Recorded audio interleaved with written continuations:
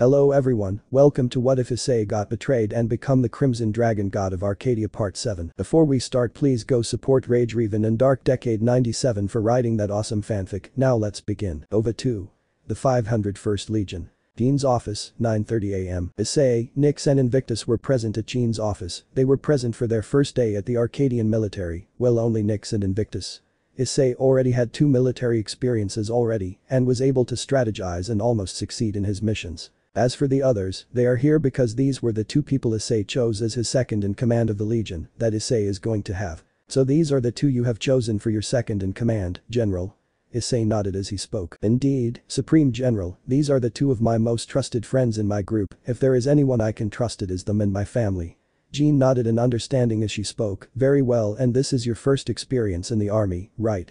Yes, Supreme General, this is our first experience. Invictus spoke with an understanding tone. He was aware on how the army works and was happy when his superior general was going to be his partner and best friend Issei, who had offered him a place in the army. He was glad to accept that in his stead. Nyx nodded in agreement to Invictus's words as she spoke. So we will be starting with the rank of private, right? Nyx asked, to which Jean responded. Yes and no, your rank will be higher since Issei will be the one promoting you in your battalion, so that is one thing you must keep in mind. Of course, he needs my approval, then your promotion will be confirmed, so worry not about that. The duo nodded as Issei was silent. He was well briefed on what he needed to do and what were his responsibilities. As for Jean, she was well aware that Issei won't promote anyone without her permission and has a lot of trust and faith in him. Here is the rank list if you need.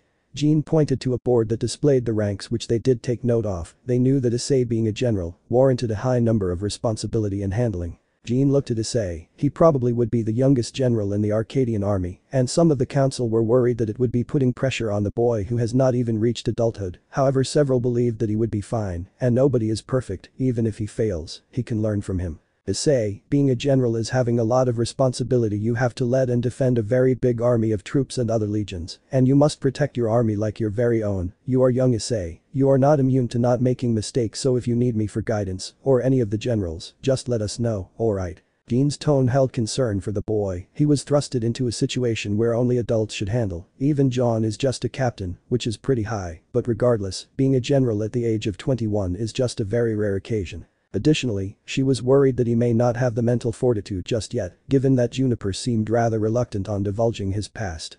She knew he had a terrible past, and that may affect his decision-making. That is why he needed guidance, so that he could be powerful and efficient general in war. Supreme General, you can be rest assured, I will come to you if I need your guidance. Jean nodded in understanding, as suddenly a teleportation circle was opened up. Recognizing this to be Juniper's circle, they noticed her approaching in her usual attire. I hope I am not late. Juniper spoke with a sigh. She was talking with a certain assassin about Issei, and she was interested in joining the general and his army. No, you are not Empress.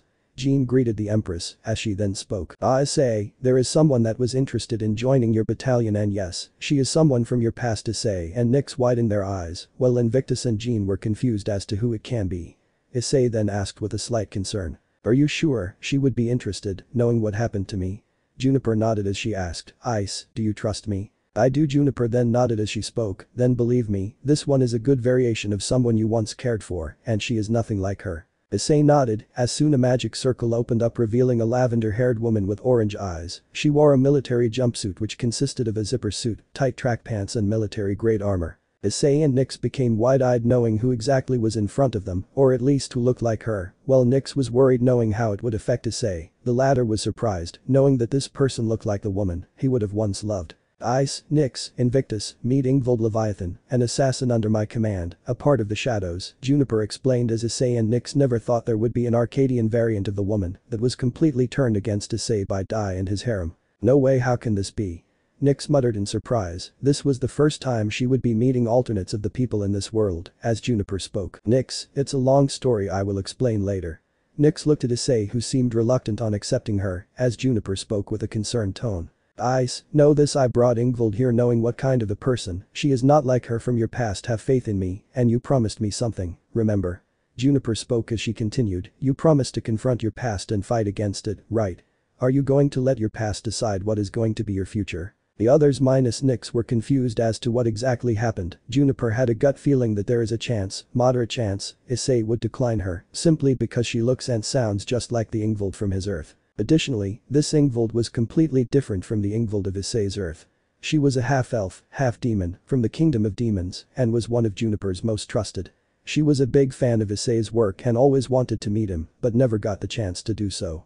She looked at Ingvild, confused at what was going on. If only she knew what kind of a person the Ingvild Issei was familiar with. Issei looked down for a moment before speaking. "Fine, I will accept her." Juniper gave a smile, as she was happy that Issei had taken the second step in accepting and confronting his past. While Ingvild was beaming at this, she was going to work with someone she looked up to. "So tell me who you are, and what rank are you in the military?" Ingvild nodded as she spoke. "My name is Ingvild Leviathan. I am an half-elf and a half-demon, hailing from the kingdom of demons. I was actually in Empress's shadows, which are assassins working under direct control by the Empress herself. My rank in the military is major, and it would be nice to work under you, General Hyoudou." Ingvild bowed before Issei, as she soon raised her head up. Nyx was surprised by this, although she was happy that Issei was confronting his past. She would take some time to getting used to this Arcadian variant of Ingvild, given Issei had told her of Arcadian variants of both Rias and Roswas. "So that means, you four will be confirmed for the army, right?" The forementioned nodded, as Jean asked with a smile, "Any names for your trooper?" "Yes, I was thinking the 501st Battalion, what do you say?" Nyx retorted in a tone of annoyance. "That's such a lame name." Issei had his jaw drop as he spoke with a retort. "Come on Nyx, I thought so hard in naming my battalion, this is so not fair." "Yeah, your obsession with outer space related stuff is why you named your battalion after that, haven't you?" Issei tried his best to explain, when Drake responded, "Oh partner, you always wanted to name your troopers after those space movies you used to love watching." "Not fair, not you too Drake," Issei retorted in response, as Jean and Juniper chuckled seeing Issei in this state. Juniper thought seeing this, looking back, they even have the same habit of giving bad names to their battalions, and even 501st in a way is sort of original 15, just in a different manner in terms of naming. Ingvild and Invictus were sweat dropping, seeing the banter between, as Issei tried to convince Nyx to accept the name, with the latter playing hard to do so. However, she eventually relented and spoke. "Fine, I accept the name, but I was expecting you to name it after the Red Dragon Emperor or something similar to that." Invictus nodded in agreement as he mused, "Why not chose that name? I just didn't to make it too extravagant." Issei spoke while rubbing his back, earning understanding nods from everyone, as Jean grunted, garnering everyone's attention. "Speaking of troops, Issei won't be having just a battalion, he will be having a legion, and different divisions in that legion, so I would advise you to change your name from 501st Battalion to 501st Legion." Issei nodded in understanding, as he responded, "Yes, I will." Juniper seemed to be happy, however she soon remembered something a certain Redeed had asked her to do so. She then spoke. "Oh Issei, this reminds me. Rias wanted to speak to you about the legion, you should go talk to her, whenever you get the time." Issei was surprised as he asked, "But wait, why would she want to talk about it? I have only met her twice, the latter being by sheer coincidence." Issei remembered their second meeting after he had done his graduation, where the two had decided to talk about the army and Ria's life as a major, and having her own PMC. It was a normal chat, and Rias greatly respected that Issei risked his life to protect the Empress with his life and made sure she was alright. "That is what she had requested me to do, so I would advise you to meet her when you are ready." Issei nodded in understanding as he pondered on when Rias would be ready to talk to her. While Nyx, Invictus and Ingvild wondered what was going to happen from here on out. Scene change. Issei, Ingvild, Nyx and Invictus were all heading towards the main headquarters where Rias had invited them to meet up. They eventually meet up at the building where they are greeted with several units that were a part of the PMC military corporation that Rias owned. "General, Major is expecting your presence." "General, Major is expecting your presence." Issei and company nodded as they were soon led inside by the troopers as they eventually reached Ria's room, which was a darkened Victorian-era based room. Rias was having a cup of tea as she greeted Issei and the rest of the company. "It's nice to meet you once again, Issei, or should I call you General, since you are obviously my superior?" Issei shook his head and responded, "Just Issei would do, we are not in the military, Major." "In that case, please call me Rias." Issei nodded as Rias soon looked at the others and greeted them. "And you all are?" "My name is Nyx, the primordial goddess of darkness from Issei's world. It is nice to meet you." Rias Gremory. Invictus was the next to follow. "And mine is Invictus, a Grim from the Grim Kingdom. I was Issei's partner while he was in his JROTC training." Rias nodded as she spoke. "I see, so you are the one that worked on the cosmic juggernaut." Invictus nodded as he remembered on how hard the train was to design. Even when Issei used the power of infinity on the train, the Saulium was still unable to take it. It took them several tries to get the thing working. And when they succeeded, the train was nothing but a marvel to look. The cosmic juggernaut, or the ninth god key, which Issei developed chronologically, is described to be a huge steam locomotive which had a Victorian-era style design comprising of black and golden. However, underneath it was a luxury train that has all the latest accommodations, including a Wi-Fi that runs in the train. Back at the present, Ingvild is the next to introduce herself. "My name is Ingvild Leviathan, I am an half-elf and a half-demon, hailing from the kingdom of demons. I was actually in Empress's shadows, which are assassins working under direct control by the Empress herself. My rank in the military is major." "No need to be so formal with me, Ingvild, we are not in the military." Ria spoke with a smile, as Ingvild nodded in understanding as she soon spoke. "So I think the Empress must have informed you as to why I wanted to talk, right?"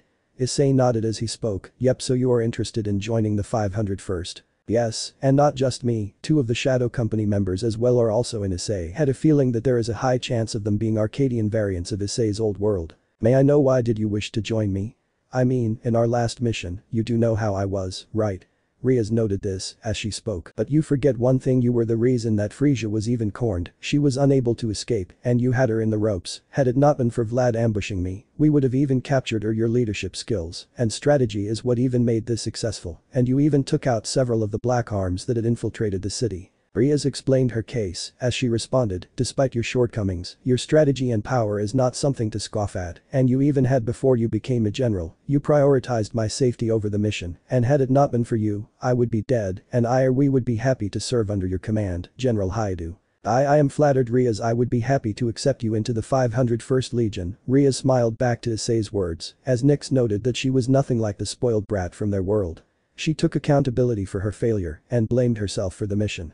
She was really mature and much better than the Riaz of their world. "And my Shadow Company, I can assure you they are quite adept." Riaz spoke with a tone of assurance as Issei spoke. "I am not saying no, but how can I say yes when I don't even know who they are?" "Very well, I understand." Riaz got her scroll and sent a message. As soon enough a knock was heard as Riaz spoke with a smile. Inside the 4- Ingvild looked at the 4 in surprise as the first was described to be a girl with white hair and gold eyes. She wore a military outfit just like Riaz would have worn, with a camo vest, white full-sleeved shirt and a black pants. She wore a cat hairpin and had 2 belts, one having several grenades and the other having several pouches. This was Kaneko Taoju, a faunus. The second person was described to be a brown-haired woman who wore specs and had messy hair. She wore spectacles and had brown eyes. She wore a military tracksuit which had 2 buttons, a full pants with a belt having 2 pouches. This was Ika Kiryu, a resident living in Arcadia. Meet the other members of the Shadow Company, Kaneko Taoju. They would be the ones that are interested to join the 501st Legion. Issei and Nyx were surprised. They never thought that these 2 would be a part of the Shadow Company as well. In terms of relationship in the old world, Kaneko Taoju always gave him spiteful glares, warning him to stay away from her else he will get beaten up, which has happened once or twice, and since she always was with Dai, she could be easily manipulated. Issei also did so as she asked him to do. His worst tormentors were Riaz and Akeno in the Grimoire Peerage, while Kaneko kept her distance from him, despite once or twice beating him up when he was framed for peeking. With Ika, things were different. They barely knew each other and did not even cross paths, even with Dai around. Ika Kiryu was also a well-known pervert, and she did not hide it, yet what angered Issei the most was how differently Kuo treated them. While Ika was still a person they would talk to, Issei was the polar opposite. He was beaten and tortured. He hated what happened to him because of just lies caused by his so-called brother, and his life was as miserable as possible. But this was Arcadia. Riaz was a completely different person here, and there is a high, no complete chance that these 2 girls are also not the same. He also promised the Empress to not let his past decide his future. He shook those thoughts and spoke. "I see, well it is nice to meet you. My name is General Issei Hyoudou of the 501st Legion, and can you tell me more about yourselves?" Both the girls nodded as Kaneko spoke with a tone of greeting. "I will start with mine, General. My name is Kaneko Taoju. I am a captain in the Arcadian army, and I hail from the kingdom of Faunus, in the Arcadian lands. I prefer using heavy weaponry and the nuke elemental magic to gain an upper hand against my enemies, as well as known to go a bit overboard," Kaneko explained herself, as Issei asked. "I know this might be personal, but where are your Faunus traits, just asking?" Issei spoke as Kaneko explained. "I did not inherit them." "I see, very well, and is it alright if I know your family and culture history?" Kaneko nodded as she spoke. "I will. So as I mentioned, I did not inherit Faunus traits like my older sister Kuroka does, who serves as one of the many officers to the king of the Faunus kingdoms, Simba. And we hail from the kingdom of Faunus, where the Faunus rule those lands, and before you ask, we have zero tolerance towards racism, that is why we allow all Arcadian citizens to come to our lands, only those from the four kingdoms aren't allowed, and you know the reason, right General? Issei nodded as he spoke. Yes I do, Captain, the humans there may act racist towards you, and the Faunus, well the White Fang should answer that. Kaneko nodded as she spoke, precisely. Very well then, what about you Kiryu? Aike nodded as she spoke. Alright, my name is Aika Kiryu, I am a commander in the Arcadian army, and I live the life of a soldier in the Shadow Company. I also have a varied set of skills, both magical and physical, that can make me an excellent soldier. My skills include dark vision, premonition, bend time, devouring swarm to name a few. If I were to speak my skills, I would be sitting here all day. Issei noted this down, as he asked, is there any other important skill I need to know? Aika nodded as she spoke. I have shadow summons, which allow me to summon creatures of shadows to assist me, this was due to me being under one of the Grim Monarchs, the Shadow Monarch. Issei noted this as he understood she is a powerful member in Ria's PMC, he knew that if the four kingdoms would go to war against them, they would be 50 shades of bucked. Invictus knew whom Aika was speaking about and was happy that she was joining the 501st Legion as well. Very well then, I would be happy to have you join the 501st Legion as well. The girl smiled in response, before Issei's gaze turned serious as he spoke. Now, we are in a war that will decide the future of Arcadia. The gas attacks across the locations of Arcadia have been devastating to say the least, many Arcadians have perished, and several containment units have been working tirelessly to save as many Arcadians as possible even now as we speak. Those that have inhaled the most gas are the ones that have been suffering, and we need to defeat the Black Arms along with their allies as soon as possible. Even though we are winning, I have a feeling that soon enough, we will be in a situation that will take even more lives. Issei's words were agreed by everyone in the room present, they knew all too well what message Issei was trying to convey. The betrayal that Nicholas caused was staggering and ruthless, as many were deceived and fell for his charms, they thought him being from the four kingdoms were different. However, in reality, he showcased how far the people in the four kingdoms have fallen and become rotten. This did not mean that all are like that, but majority have become like that, and Nicholas's betrayal in the Arc Civil War will be the cause of one of the catastrophic aftermaths of any war. This was that no one will ever trust anyone that will be coming from the four kingdoms, especially the Arc family. We will be fighting in the core of the war, places where the Black Arms activity will be the highest, you all will be up for the most dangerous of skirmishes and missions, so what do you have to say, will you fight alongside me? Issei spoke with a serious tone, as Riaz decided to speak for everyone in this room. Nicholas's betrayal has angered many Arcadians, his hands hold so much blood, innocent blood that no one can even imagine. He used his charms and manipulation to sow discord and deception into many of the officers and other military staff. The worst part is that he toyed with the Empress and the Arc clan, an unforgivable act in the eyes of all Arcadians. He even broke the Arc family, a family that cherished family bonds and love more than anything else, even more than any terror attack.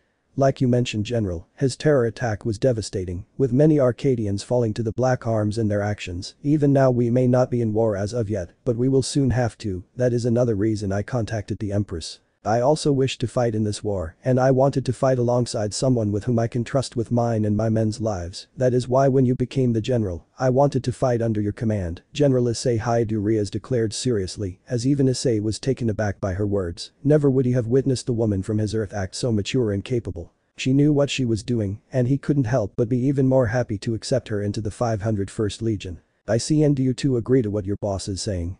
Both Kaneko and Aika nod as they speak in unison. We do, General. Very well, in that case, we would be happy to have you and your PMC on board. Riaz nodded in understanding as she spoke with a smile. It would be an honor to work under you, General Issei nodded in acceptance, as his army will be getting stronger with the days coming by. Scene change. Dragon Kingdoms, 1 p.m. Issei looked around at the magnificent kingdom of the dragons. This was not his first visit, but whenever he came, it marveled him to no bounds.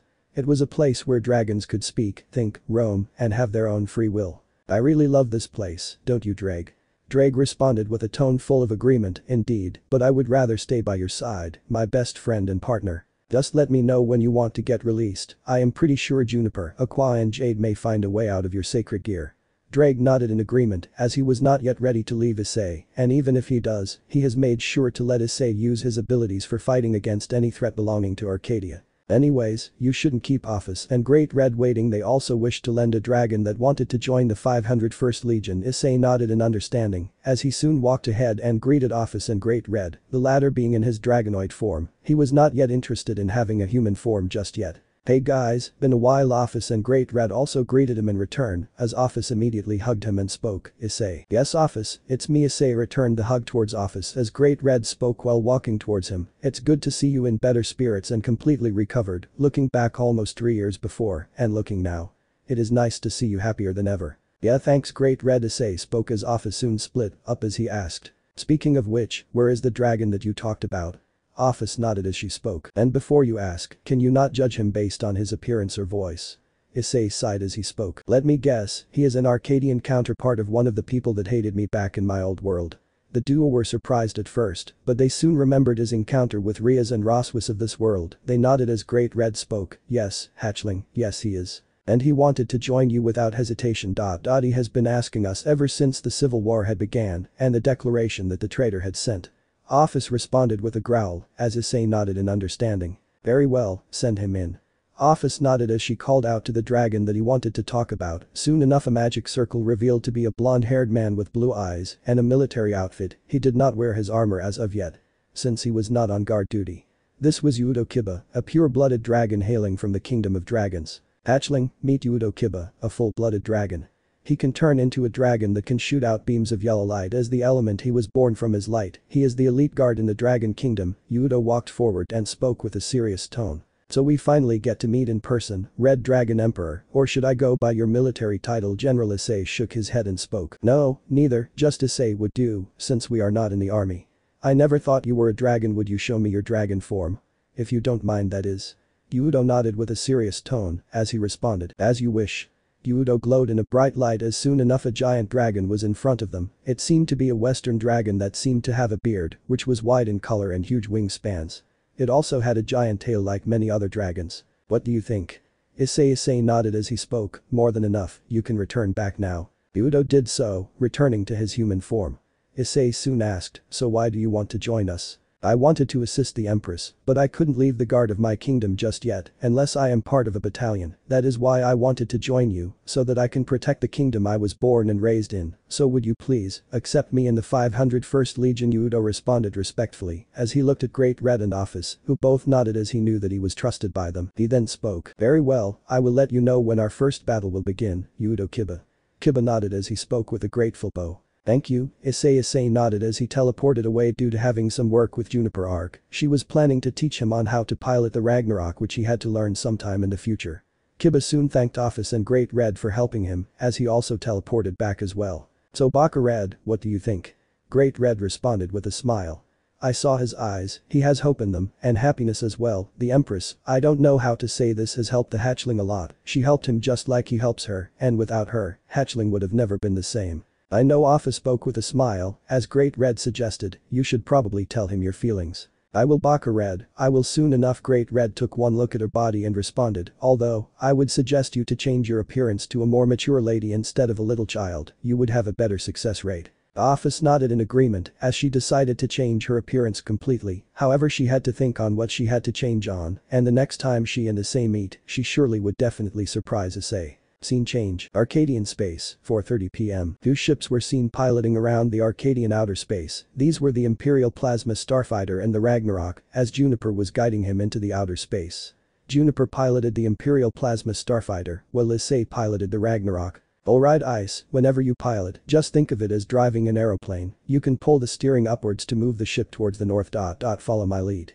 Juniper did so as she pulled the lever and her starfighter was in the air. Issei did so and was also following her as she spoke. "A job now, push the steering towards the left." Juniper spoke from the communications as Issei did so. She then spoke, "Now do the same, instead do it with the right as well." "Alright." Issei did so again as he followed her perfectly. Juniper then spoke, "Excellent job, see you are getting the hang of this. Now do what you did and instead push the steering to the south." Issei nodded in agreement as he did so. Before that, Juniper taught him how to take off and land, using two buttons that generated thrust and allowed the ship to fly in the air and the other slowing down the ship for it to land successfully. Juniper noted that Ragnarok had more stable controls and it was slightly easier as opposed to a ship of such a caliber, but she knew that Issei can only master the ship if he practices on a daily basis. "Good job, Issei, now keep practicing the controls until I ask you to stop." "Alright," Issei gave the confirmation as he responded, "Very well, Empress." Juniper gave a smile as she watched Issei control the ship. It was shaky at first, but he was getting the hang of it. She knew that with practice, Issei would become one of the best starfighter pilots of all time. Chapter 21. Evil Rising. A few weeks later, Issei's office, Arcadian military base, 9:30 am. Issei was working in his office. He was working on his paperwork, checking on battalions and troopers that were present in the 501st Legion. He had several divisions in the 501st Legion, which comprised of Ria's PMC, Ingvild's battalion, Darkness battalion, Grim squad to name a few. Sighing, he looked at the amount of paperwork that he had to complete. He knew that it was going to take him the whole day to do so. He never knew that the general of the army would have this much paperwork he needed to complete.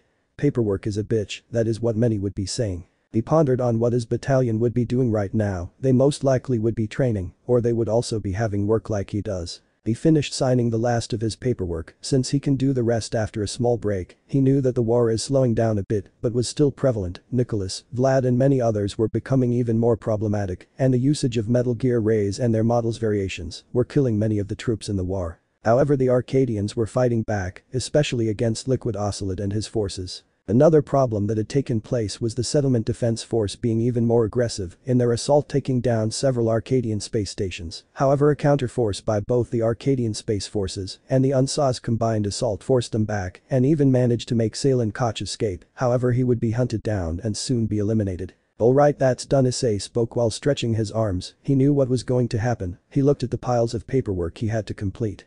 Although the deadline was pretty far away, he preferred finishing it before it was too late, since he could easily relax after that and work on his god keys. He is planning to do only 3 more till he officially completes the project. However, just as he was about to rest, suddenly someone knocked on the door. He looked at the person and spoke, "Come in." The person who knocked on the door was revealed to be a young male draft with long neck-length hair and blue eyes. He's 8 feet tall with a large amount of muscle mass. His horns aren't large. He wore standard military uniform that comprised of a vest and track pants. He additionally wore black gloves as well. "Captain Elias Greystone, what brings you here?" Issei asks with a tone of surprise, to which the now identified Elias speaks. "The Supreme General Jean wishes to see you. She has just found some information about the Black Arms and what their next target is going to be." "What? So what are they going to do?" Elias speaks with a neutral tone. "The Supreme General refuses to tell due to spies being in the army, and she has asked you to be personally present, along with your top trusted subordinates." Issei nodded in understanding as he responded seriously, "Let's go, I will contact them right away. Can you inform her that we will be reaching her location in 15-20 minutes? "Will do, sir," Elias responded with a cheerful tone as Issei immediately started to contact his most trusted subordinates and ask them to meet him as soon as possible. He also told them about the Black Arms, and almost everyone agreed to do so. Jean's office, 12:30 am. Issei came inside the meeting room where he was greeted by Bianca and Jean. As Jean spoke, "General Hyoudou, I am glad you could make it." Issei nodded as he spoke. "Indeed, my most trusted will be arriving soon. Enough so, is there anyone else that would be joining us?" Bianca nodded in response as she spoke. "My brother, Captain John, would be joining alongside his subordinates. He should be arriving any moment now, so we will be waiting." Jean spoke, to which Issei nodded as he soon settled down. He then asked, "So what are we up against? Any gist?" Jean looked at Issei and spoke, "I think you are familiar with the Umbrella Corporation, right?" "Yeah, Jade did talk about it once. She did inform me that it was an organization that specialized in viruses and was known to cause mass destruction. A counter-organization was formed known as Neo Umbrella to prevent a repeat of that from ever happening." Issei spoke his own thoughts as Bianca added, "Yes, General, you are right on that one. Jade along with Albert Wesker Arc worked on to prevent history from repeating itself. However, the Black Arms were recently found to be working again in the corporation. We will get into details when everyone is here, since it would make it easier." Issei nodded in understanding as they waited for the rest to come. Moments later, Issei's top trusted came inside, which comprised of Invictus, Hyoudou, Ria's and her shadow company, Ingvild, Elias and Nyx came inside. "You called for us, General." Ria spoke seriously, to which Issei nodded as she soon noticed both Bianca and Jean present. They all understood that it is very important, since 2 generals and the Supreme General is present as well. After some more time, John and Violet came inside along with his original 15, which comprised of Murata Himeko, Lily Ironblooded, Kafka, Vladilena Milizerlina, Kevin Kazlana, Bianca Adagina, Tallulah, Chen, Hashiguma, Bronya Zaitchik, Ferlin Church, Imji Atami and Hizura Minakata. Himeko is a young woman with a fair complexion, waist-length wavy red hair partially tied into a bun with golden rose ornaments, and golden eyes. She wears a white sleeveless toga gown dress with a sweetheart neckline and straps that wrap around her neck. The dress is lined with red, embellished with golden laurels around her waist, and has a high slit along the right side that exposes her legs. She also wears a black coat on her right arm with white ruffles coming out of the sleeves. The coat is lined with gold and has various gold and rose decorations. Himeko wears multiple accessories, including a black choker with a golden rose, a golden earring in her right ear, black and gold bracelets on her left wrist, and a short black glove on her right hand. She also wears a black miniskirt with dangling black flowers, black heels, and carries a long black briefcase which houses her weapon. Lily Ironblooded was described to a tall and beautiful woman, who is also muscular. She has long dark brown hair and bright blue eyes with a small mischievous glint in them. Afka is described as being very beautiful and charming, a young woman with red wine-colored hair that she ties in a messy ponytail, with 2 loose bangs hanging on either side of her face. Her eyes are of a similar, lighter color, and she wears dark pince-nez sunglasses on top of her head, along with a pearl earring in her right ear. She wears a white dress shirt that exposes the top of her back and shoulders, along with a black jacket that is draped over her shoulders. There's a silver butterfly pin on its left lapel, and on the back there is a large, spider-like pattern in the center, along with webs on both shoulders and a burgundy inside. There are also wine-colored straps with golden accents on both her jacket and thighs, and gloves of a similar shade. She wears black high-waisted shorts and nylon tights, with a thigh garter on her right leg. She also wears black boots with 2 different lengths. The right goes over her knee, while the left goes slightly over her ankle. Lena was a woman with silver eyes and hair. She is 160 centimeters tall, although she appears taller due to her heels.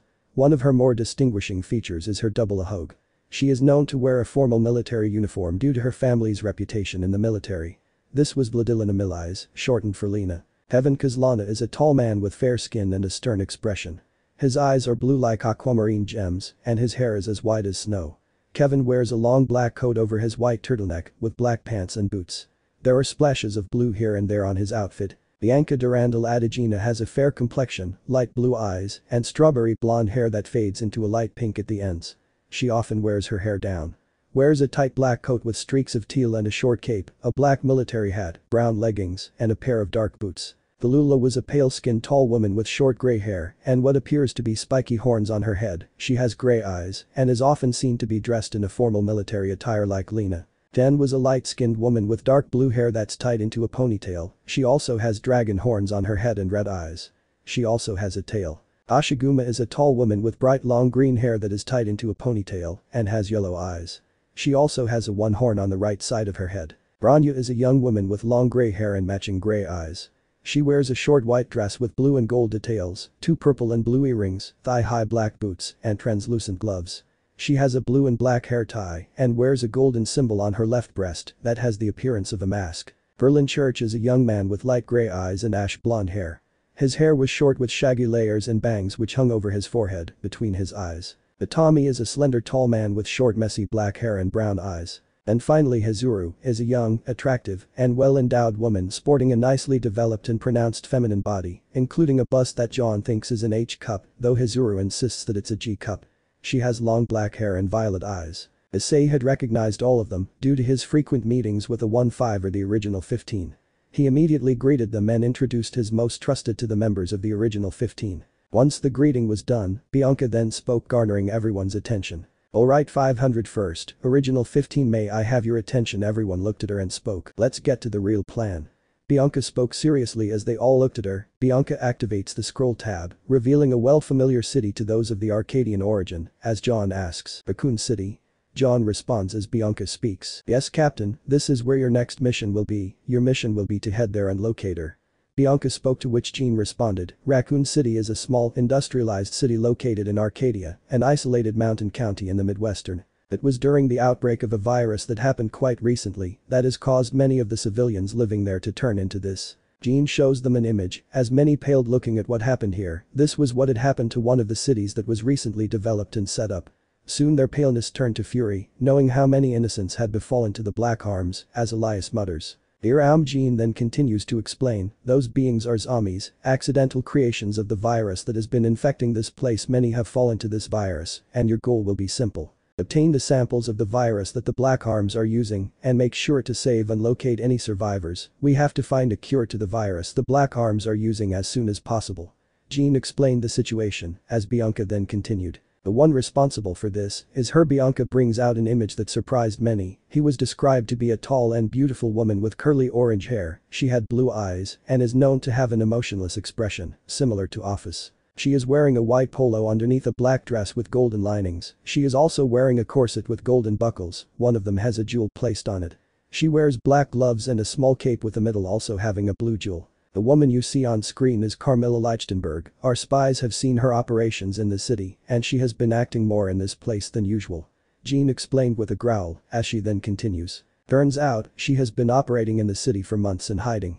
Using Atlas tech and funding courtesy of Nicholas, she has been able to develop her own strain of the T-virus and has released it onto the public. Jean explained the situation, as many especially John and Bianca growled, knowing that their traitorous father was responsible for so much death and destruction. Do you wish for us to capture her? Issei asked, to which Jean responded, if possible, yes general. But your main goal is to get the virus supplies from her, but you need to make sure to not alert her in any way. Jean spoke seriously as John asked, so it is stealth, and Bianca nodded as she spoke, yes captain. Additionally, you also will have to make sure to deal with any bows that you come across, especially those created by the Black Arms. The members nodded in agreement as Jean spoke with a serious tone. This operation will be led by General Hyoudou and Captain Ark. You must make sure to succeed in this operation, and you cannot fail in any way. The two mentioned nodded in understanding as they all left the room, making the plans needed to head to the location and capture Carmilla. Scene change. Briefing room, 2 p.m. Issei and John decided to make the plans needed for them in order to get the samples of the virus as Issei spoke. Alright everyone, the map of the Raccoon City shows that the lab is located in the heart of the city. That is where we find the samples and rescue as many people as we can, Issei spoke as he continued to explain. First we need to avoid using magic. Our best option will be to take Carmilla by surprise. We will have to use stealth to our advantage, and we need to eliminate as much attention as we can get. Secondly, our goal will be to split up in two. First group will eliminate the zombies and save as many civilians as we can. The second group will be to head to the lab to directly confront Carmilla and whatever she has planned for us. The others nodded in agreement as John soon added, the original 15 will be with me. We will all handle the rescue of others. Most of you will be handling the zombies and rescuing any and all survivors. The original 15 nodded in understanding as Lily asked, but what if those survivors are infected? Issei understood this and spoke, then we shut down their nervous system, that way we can immobilize them and prevent any of their movement. Since we can relate zombie viruses to rabies or mad cow disease, that way we know that they will have a window of opportunity to make sure that they can be treated before they are turned. Lily nodded in understanding as Murata asked, and what of these bows, who will handle them? I and my team will take care of them. I will be going with Riaz, Ingvild, Ika and Kaneko, as well as Nyx and Invictus as our backup. We will handle Carmilla and whatever she throws at us. Murata nodded as he soon turned to John and asked, John, contact your sister Jade and try to get some antiretroviral drugs for the T-virus and the G-virus that she would have developed. Violet assist him in doing so. That way we can at least buy some more time in case there are any infected amongst the survivors. John nodded as he spoke, as you wish general. The two soon left to do just that as he looked to the rest and responded, the rest of you, we will be leaving soon enough in 3 hours. More details of the plan will be explained as we proceed towards Raccoon City. The less attention and detection we get, the more our chance of success will be. The others nodded in understanding as almost everyone left the place, minus Nyx and Invictus, once they were gone. Issei took a deep breath showing his nervous-eyed. This was his first proper war as a general, as Invictus asked with concern. Are you alright? Issei nodded after taking a breather. Yeah Buck, never knew being a general of the army had a lot of responsibilities. First I need to take care of my troops and have to make sure as many survive as possible. Nyx nodded as she spoke. It's just how it is. I believe you will be able to become a good general. You remember that you had to make strategies before. Issei nodded as he spoke. Yay, but even then, this is the first time I am doing it against a situation like this. I just hope I am good enough for this.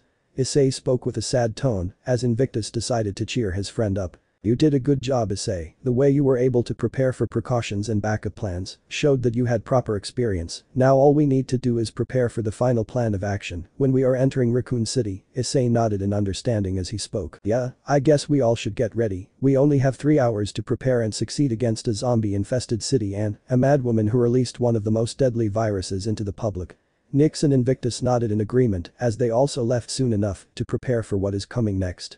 They had to make sure that they are ready against whatever comes next. Chapter 22.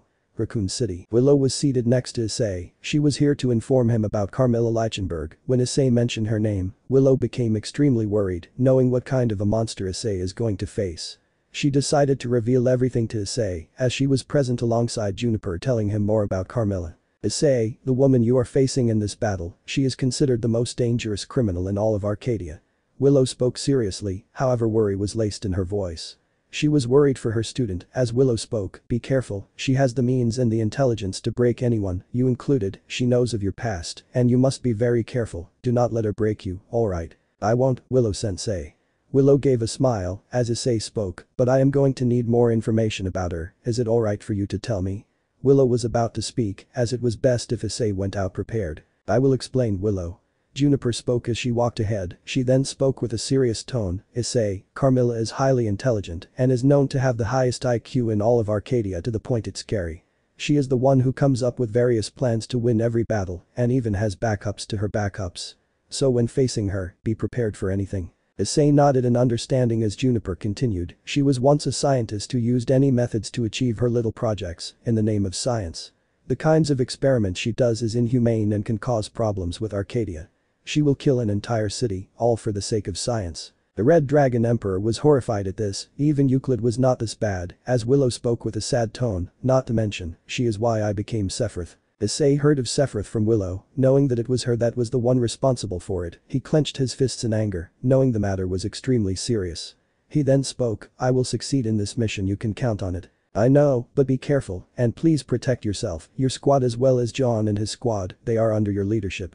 Issei nodded as he spoke, I will, my troops are under my protection, nothing will happen to them. Issei spoke seriously as Juniper spoke with a sigh, this mission needs to be successful, Carmilla's virus must not be released into the Arcadian public and must be contained, stopping her is something that must be done at all costs.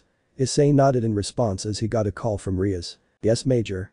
Issei spoke as he responded, I am on my way. Issei cuts the call and speaks, I will take my leave, okay. Juniper and Willow nodded as they watched Issei leave, the Empress sighed as things have been getting better as she spoke. So how are things at your end, Willow? With your husband? Willow gave a groan as she spoke, do you have to mention about Shock? Please, that man can never be my husband. I know, I guess we both are married in loveless marriages. Juniper spoke as the two women sighed knowing that they both are stuck in loveless marriages. Willow then spoke, well at least yours ended, I still have to deal with that greedy moron back home, I wish he were here. At the very least, I can have a good time before I do eventually end up going back there. Juniper chuckled in response as she responded, now I wish I had someone like him, just like you did. Willow looked at her friend and looked at her sadly, she could still see after images of betrayal in her heart, even she like many others, presumed her life with the Emperor was set, a perfect loving marriage, however that was far from the truth. Now her broken state is still present, but is slightly better. Willow had a gut feeling that Nicholas would turn against her, given his frequent absences, coupled with Issei's vision made her certain that he would do that, but she did not want to believe someone so nice would turn against her like this. But he tragically did, and never even loved Juniper at all, she hated what happened to her, and despised Nicholas for breaking the Empress. Arcadian Briefing Center, Arcadia, 7:30 p.m. Issei and John along with their troopers were waiting for someone that would arrive. He was one of the main operatives and leaders of the BSSA, which means Bioterrorism Security Assessment Alliance. Soon enough he arrived, he was an older-looking man entered the room. He has short brown hair and blue eyes, wearing a black long-sleeved shirt and pants, armed with a bulletproof vest. He is Chris Redfield. Alright everyone, listen up. We got an alert level 5 in one of the major cities of Arcadia, known as Raccoon City, and Command has tasked numerous units to deal with this problem. The only thing is, we lost nearly 85% of the first and second wave, meaning everyone here is the third wave. Chris looked to see many murmurs and whispers amongst the group, he looked towards Issei, as he knew he was the youngest man to become a general, and his promotion was also unique. He also remembered that he was the God Key creator, which were only known by a select few, not everyone knows about them. As for Issei and John, they having a faint idea on what this is about. After all, Jade told them about a raid in the vault in the academy. They believes the Black Arms made their move in this type of warfare. For those of you who are questioning what's going on down there, I let the footage speak for itself. Chris spoke as he went over to the console and began setting up the video footage. Multiple screens now popping up around the holoprojector. Scene change. Recording. The holographic screen starts playing footage of what appears to be someone hiding by the vents as they crawl forward towards an opening. The footage then zooms in inside the vault, now showing that of Carmilla walking inside, pressing a few buttons on the console and placing her hand on it as the console scans it, and the voice of Carmilla's personal AI, Casval, can be heard talking to her. Welcome Lady Carmilla. To what do I owe the pleasure? Casval asked, to which Carmilla responded. Load up every sample we have in the vault, the Arcadians will be coming here soon, and I want these samples on my hands only. From there, the vault opens up as the samples rise up from a platform. A large pillar is shown where all the samples are being held, each of them labeled in their specific viruses or mutations. Carmilla brings out a large briefcase and opens it up, revealing many panels where she can place the samples, which are all in vials. All of them in different colors to differentiate themselves from one another. Carmilla places the vials at a quick pace as the operative watching her in the vents contacts their squad, informing them they have confirmation on the samples. We have confirmation. I have eyes on the virus samples. She's loading it up in the briefcase, we need to make our move now. One of the members speaks. The voice of a woman is heard in the comms. Copy, we're going in. Footsteps can be heard as the operative by the vent sees 6 operatives wearing black military wear, helmets, and gas masks, each of them having a different color in their visors. These are the soldiers of Wesker Squadron. The operative by the vents whips out a detonator and presses it as they breach through the vents as they aim their assault rifle at Carmilla, with the rest doing the same. The leader of Wesker Squadron, Citri Einser or Wesker 1, yells out to Carmilla. Citri was described to be a beautiful woman who looks very young for her age. She has long green hair tied to a bun to fit her helmet and has bright green eyes. Carmilla, drop the samples and get down on your knees, any wrong step and we gun you down. Citri's voice was supported by another of the Wesker Squadron. She is Rebecca Leah Revi or Wesker 4. She was described to be a slightly tan-skinned woman who appears to be in her mid to late 20s. She has upper back-length burgundy hair that she typically keeps in a low loose ponytail, including rather large bangs falling onto her forehead on either side, along with 2 shoulder-length side locks framing her face. Moreover, she has amber brown eyes. All that Carmilla could do was laugh as she closes the briefcase, stares at the pillar which still has half of the samples in it, and stood up from her position. I'm impressed, the famed Wesker Squadron was able to get the jump on me. I really did not expect the Arcadians to actually enter my labs, and my men didn't inform me one bit.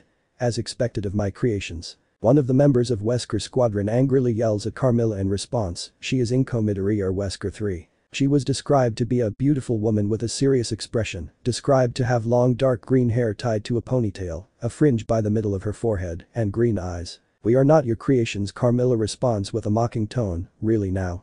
Here I thought you all chose to be my creations. Citri and Shiho were getting very impatient by this.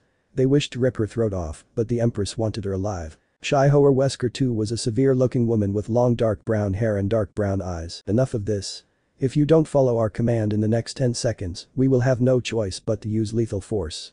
Citri retorted, to which Carmilla responded, I am pretty sure that our dear Empress wants me back alive, right? Oh, she does. But she didn't specify how to bring you back. Inko looks over to 2 operators of Wesker Squadron, her sister, Maya Midoriya, and Chitaran Amadam, gesturing them to move forward as all of Wesker Squad slowly approaches Carmilla with their guns trained on her head. Maya or Wesker 5 was described to be a woman with short green hair and black eyes, giving off a cold, distant impression of someone who doesn't have a strong sense of self. While Chitaran or Wesker 6 was described to be a woman that has short red hair, swept back from her face, and red eyes. She has fair skin and is one of the tallest members in the squad. Citri then speaks angrily, last warning, either come with us or you will be in a body bag. Carmilla only responds, you may have caught me, but I always have plans when it comes to situations such as this. Citri realizes this and has a look of shock, knowing what's about to come as she pushes Seiko Busujima to the floor, seeing something lunging towards her. Seiko or Wesker 7 was described to be a woman that has straight and shiny thigh-length purple hair that has a triangular fringe at the front, which barely touches the ridge of her nose, blue eyes, and is quite tall. Everyone, get down, Citri shouts as they all ducked. Something jumps on top of them and tried to claw their heads off. Citri and Seiko look forward, seeing a bunch of reptilian-like creatures that are a few feet tall or almost the same height of a human and are armed with large claws on their fingers. These are Hunter Superscript 2. Hunter, Citri shouted, as let out a screeching roar and lunges towards Wesker Squadron as they fire their guns, taking a few of them out with Shiho and Inko delivering kicks that sent the hunters flying and crashing to the wall. And that's not the only thing you would have to deal with. Carmilla spoke with a smirks, as a booming sound can be heard as the ceiling breaks into pieces, creating a giant hole as something lands on the vault. From what they can see, it's a humanoid monstrous creature that has 2 large arms connected to its back. All 4 arms are armed with claws on their fingers, with a large eyeball on its right arm. Its face is white with red eyes and sharp teeth that can be seen by all. This is a variant of the G. Birkin in which Carmilla recreated and manufactured for the Black Arms. The G. Birkin variant roars and charges at Wesker Squadron. Carmilla is now holding the briefcase and looks at the pillar that still has the samples. She looks at her former creations, knowing it was risky to stay here. since she had to secure the samples or at least half of them that were still back. She looks at the Wesker squadron fighting the G. Birkin variant and decides to leave. I believe it is time I take my leave. Carmilla spoke looking at the vault. She opens up a hatch by the vault and makes her exit, all the while the sounds of bullets can still be heard as Wesker squadron continues to engage the bows. Recording ends. Scene change. Seeing the situation. I believe you all know what's happened. Chris asked, to which John spoke, yes, it seems the Black Arms decided to initiate their plan on biological warfare, choosing the very city where bioweapons started, and now, it's happening all over again. Indeed, the same events that happened decades ago are happening now, and that's why we're here to stop it. The holographic projector now shows the entire map of Raccoon City, which is now bigger than what it was before. But in the holomap, we can see numerous areas are covered in red, with only some that are in blue. Alright, everyone. Here's the rundown. Numerous key points around the city are at a level 5 quarantine zone. We are working with Neo Umbrella to seal the more hazardous zones and prevent the gas from getting even further around the city, and yes, the Black Arms deployed missiles and bombs that are armed with a C virus, causing many parts of the city to be overrun in a matter of minutes. Chris explained as he continued with the hologram now showing where majority of the gas hit, seeing it was 25% of the city, with the G virus hitting 75% of it. Neo Umbrella units and BSSA operatives have confirmed numerous bows have been deployed all over the city, making it difficult for us to rescue civilians that are in the evacuation zones. That is why we'll send in battalions to deal with them. He changes the hologram to blue zones in the city. These are the areas we were able to set up. This is the main zone where any civilians that survived the initial outbreak can go. It is heavily defended and we implemented a force field to protect the zone. If the Black Arms plan to shoot out a rocket, we also planted detectors and scanners to see if someone has been bitten. Chris explained as Issei asked. Are we using the antiretroviral drugs, vaccines and sprays we made to cure the bite off? Issei's plan was to make sure the survivors are rescued while only the dead were meant to be killed. Even the original 15 and the 501st along with the battalion soldiers were concerned. Their first plan involved saving those that they could. He presumed that the virus would be similar to any disease that would slow or prevent the virus from doing serious damage or worse from spreading. However, what Issei found was a solemn look from Chris. He already tried what Issei suggested, surprised by someone so young, so capable, but alas, thanks to the Black Arms, there was nothing they could do. We did, General, but it turns out Carmilla negated the effects of the vaccine, preventing any of the civilians that were bitten to be cured, and sadly, it has come down to this decision. All citizens at this moment are to be terminated with extreme prejudice. Until we find a vaccine that can cure them back, we have full authorization to take them out. Chris spoke with a grim tone, making the whole room silent. Many were clenching their fists with anger and frustration. John and Issei were gritting their teeth in fury, knowing it was Nicholas or Vlad that asked Carmilla to do so. Moving on, while the rest of the main force deals with the horde, I will assign 2 teams to handle these objective points. Chris explained as the hologram now changes to a building with a communications tower. The others are a mansion and an underground lab. First off, I want the 1-5 to send a squad to deal with the communications tower. The Black Arms found a way to jam our comms. We need the tower gone ASAP. After that, take your unit to the Arclay mansion and secure what remains of the samples. Since we have a report Carmilla left the half in the vault, members of Wesker squad will assist you in this mission. John nodded in understanding, as John responded. Understood. Chris turned to Issei and spoke, General, take your team and Shadow Company to that location, raid the underground lab of its intel, as well as capture Carmilla. Wesker squad reported she fled somewhere in the city, and we believe it's there. Copy that, are we going to take the tolls to head there? Chris shook his head and spoke, I'm afraid not, we can land you in the main zone, but outside of those borders is by vehicle or walking. The reason why we can't is because of this man. He presses a button as the holographic projector now shows an image of a man. He is described to be an older looking man with short gray hair, blue eyes, and a shaved beard. The logo of the UPCS is shown on his chest. This man here is Nikolai Zinoviev. We have numerous confirmed reports that Nikolai has people in the UBCS that work for the Black Arms. They were the very reason the outbreak erupted in Raccoon City, and we couldn't contain it until this point in time. They have squads posted in rooftops, armed with SAM sights. They already took out our reinforcements, and we can't risk any of our birds being shot down. Arcadian Command has given us the order to take out Nikolai and any or all UBCS on site. Chris spoke with a serious tone, as John sarcastically spoke, great, more traitors in Arcadia. Just what we needed right now. Many were getting annoyed due to how many joined the Black Arms. They were able to weed them out, but it was too late for some of them. Even so, with the amount of losses we suffered with the first and second wave, Arcadian Command has no choice but to not send relief and bomb the city again. The people present were shocked and horrified by this, as Chris speaks seriously. That is why we must give it our all to stop this threat once and for all. Remember, we have limited time to do this, so make it count. Everyone. The Arcadians nodded as Issei spoke. May I speak something? Chris looked at Issei, with everyone soon following suit. Go ahead, General. I can work on a weaker teleportation circle. It won't be detectable, which will allow us to head directly to the locations undetectable, although it will take me some time to set them up. Will that be alright?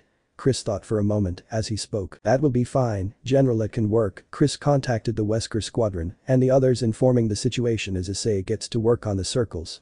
The others, including his own legion excluding Nyx, knew what he was doing. General, how long will it take? Issei looked at Chris and spoke. 30-45 minutes max for development and 10-15 minutes max for testing. Is that alright? Yes, that is fine, but try to complete it quicker. Issei nodded as he continued to focus and work on it. He was a capable mage after all, and was one of the strongest mages out there. Scene change, 2100 hours. Issei had set up the portals and checked it out as he spoke. Yep, it's fine. Do you two want to take a look? Issei asked John and Chris, who nodded as they checked the portals. They were at the blind spots as John spoke. Yeah, this is fine.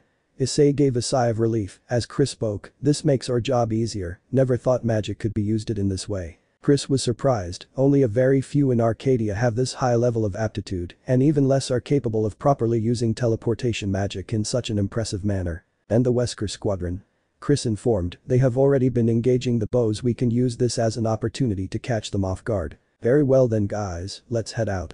The others nodded as the groups entered their respective portals. The Shadow Company followed suit, with most of them wearing their equipment for battle, along with the soldiers from Neo Umbrella. The teleportation circles brought them straight to their designated locations as they immediately to the locations. Riaz and the rest of the Shadow Company have worn their outfits and have equipped with standard military-grade weaponry. Okay, what's the plan, General?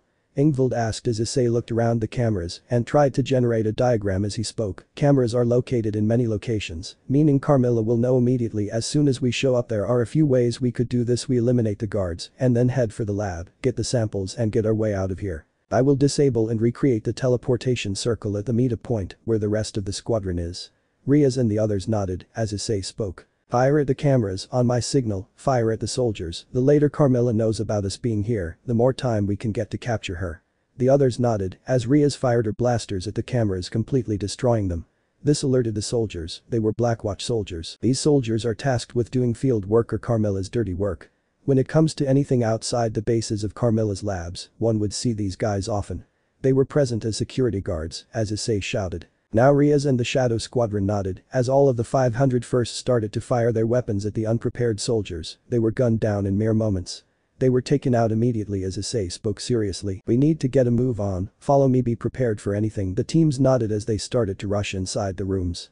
Issei fired a dragon shot at the doors and headed inside. 2157. Carmilla was watching the video feed when suddenly one of the cameras were destroyed. What? Carmilla exclaimed with shock as she soon saw the original 15 and the 501st Legion along with the Shadow Company had already infiltrated her lab and communication tower, taking down any soldiers and bows they came across.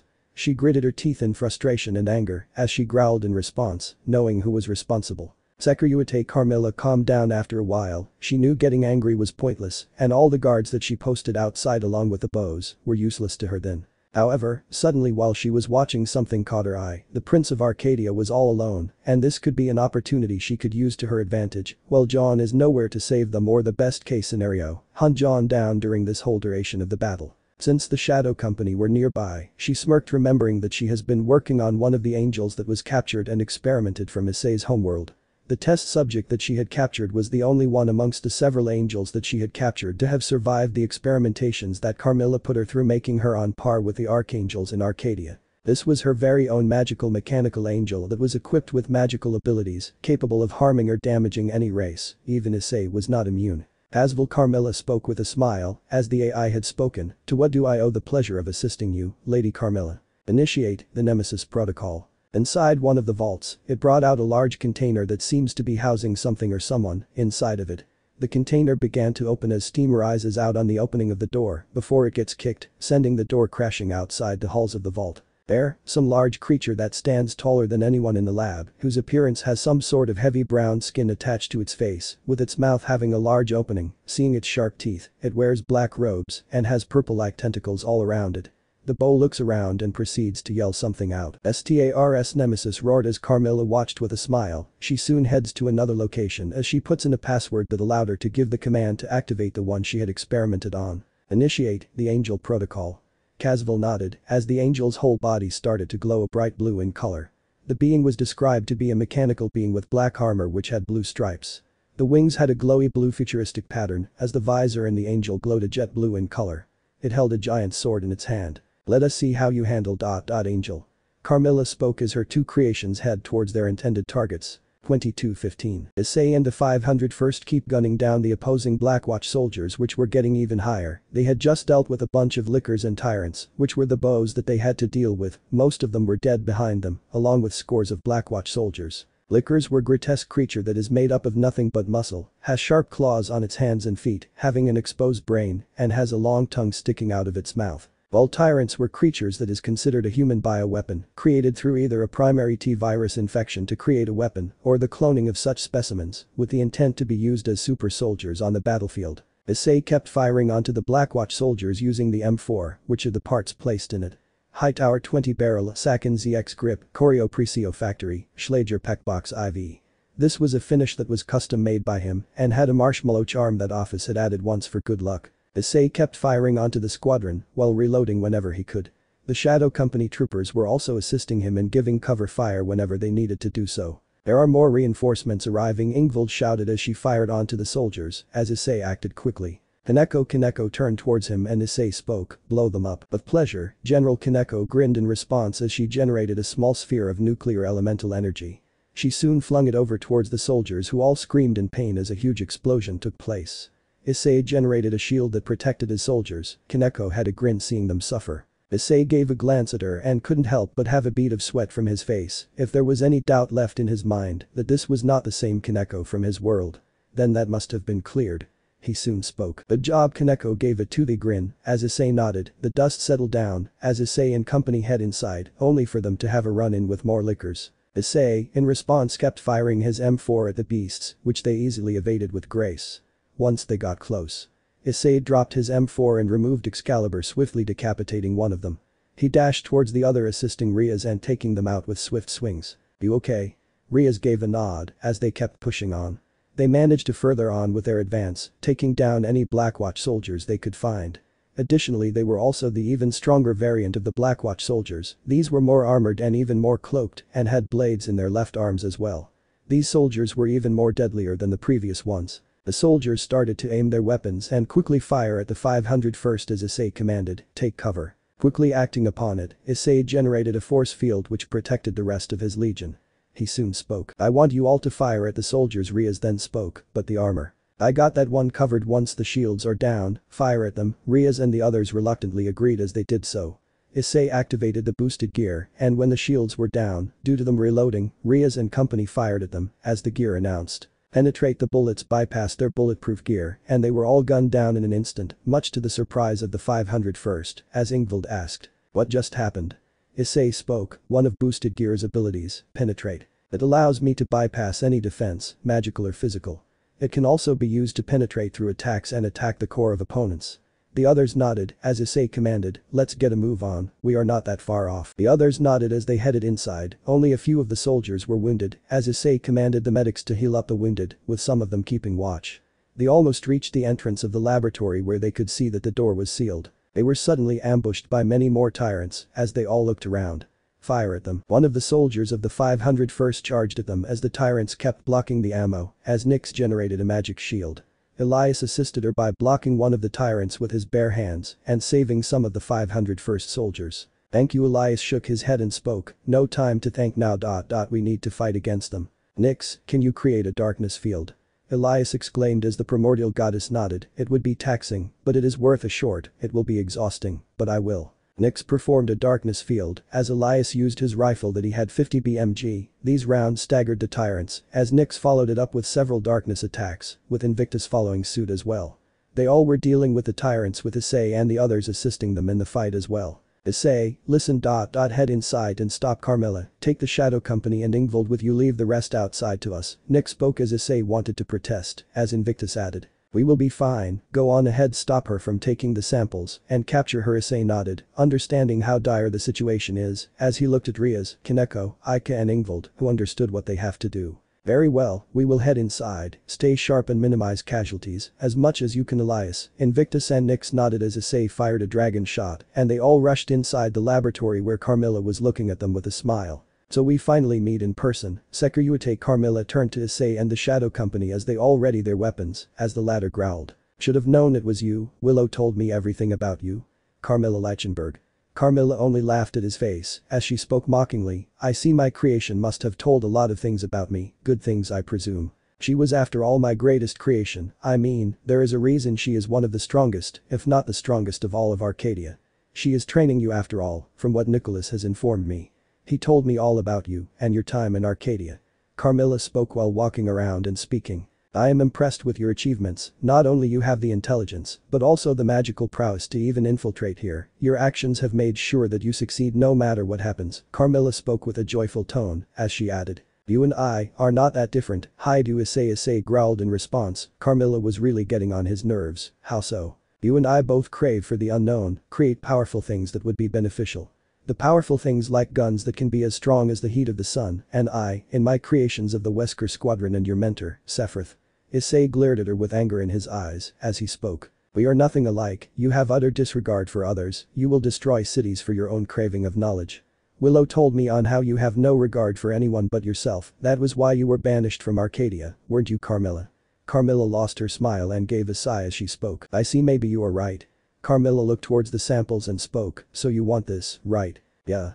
Rias growled as she motioned the Shadow Company to surround her. Carmilla could only look mockingly, she knew what she had to do. As Rias spoke, I would advise you to hand over the samples, surrender and get on your knees. Unless you want to be gunned down. But, doesn't the Empress want me alive?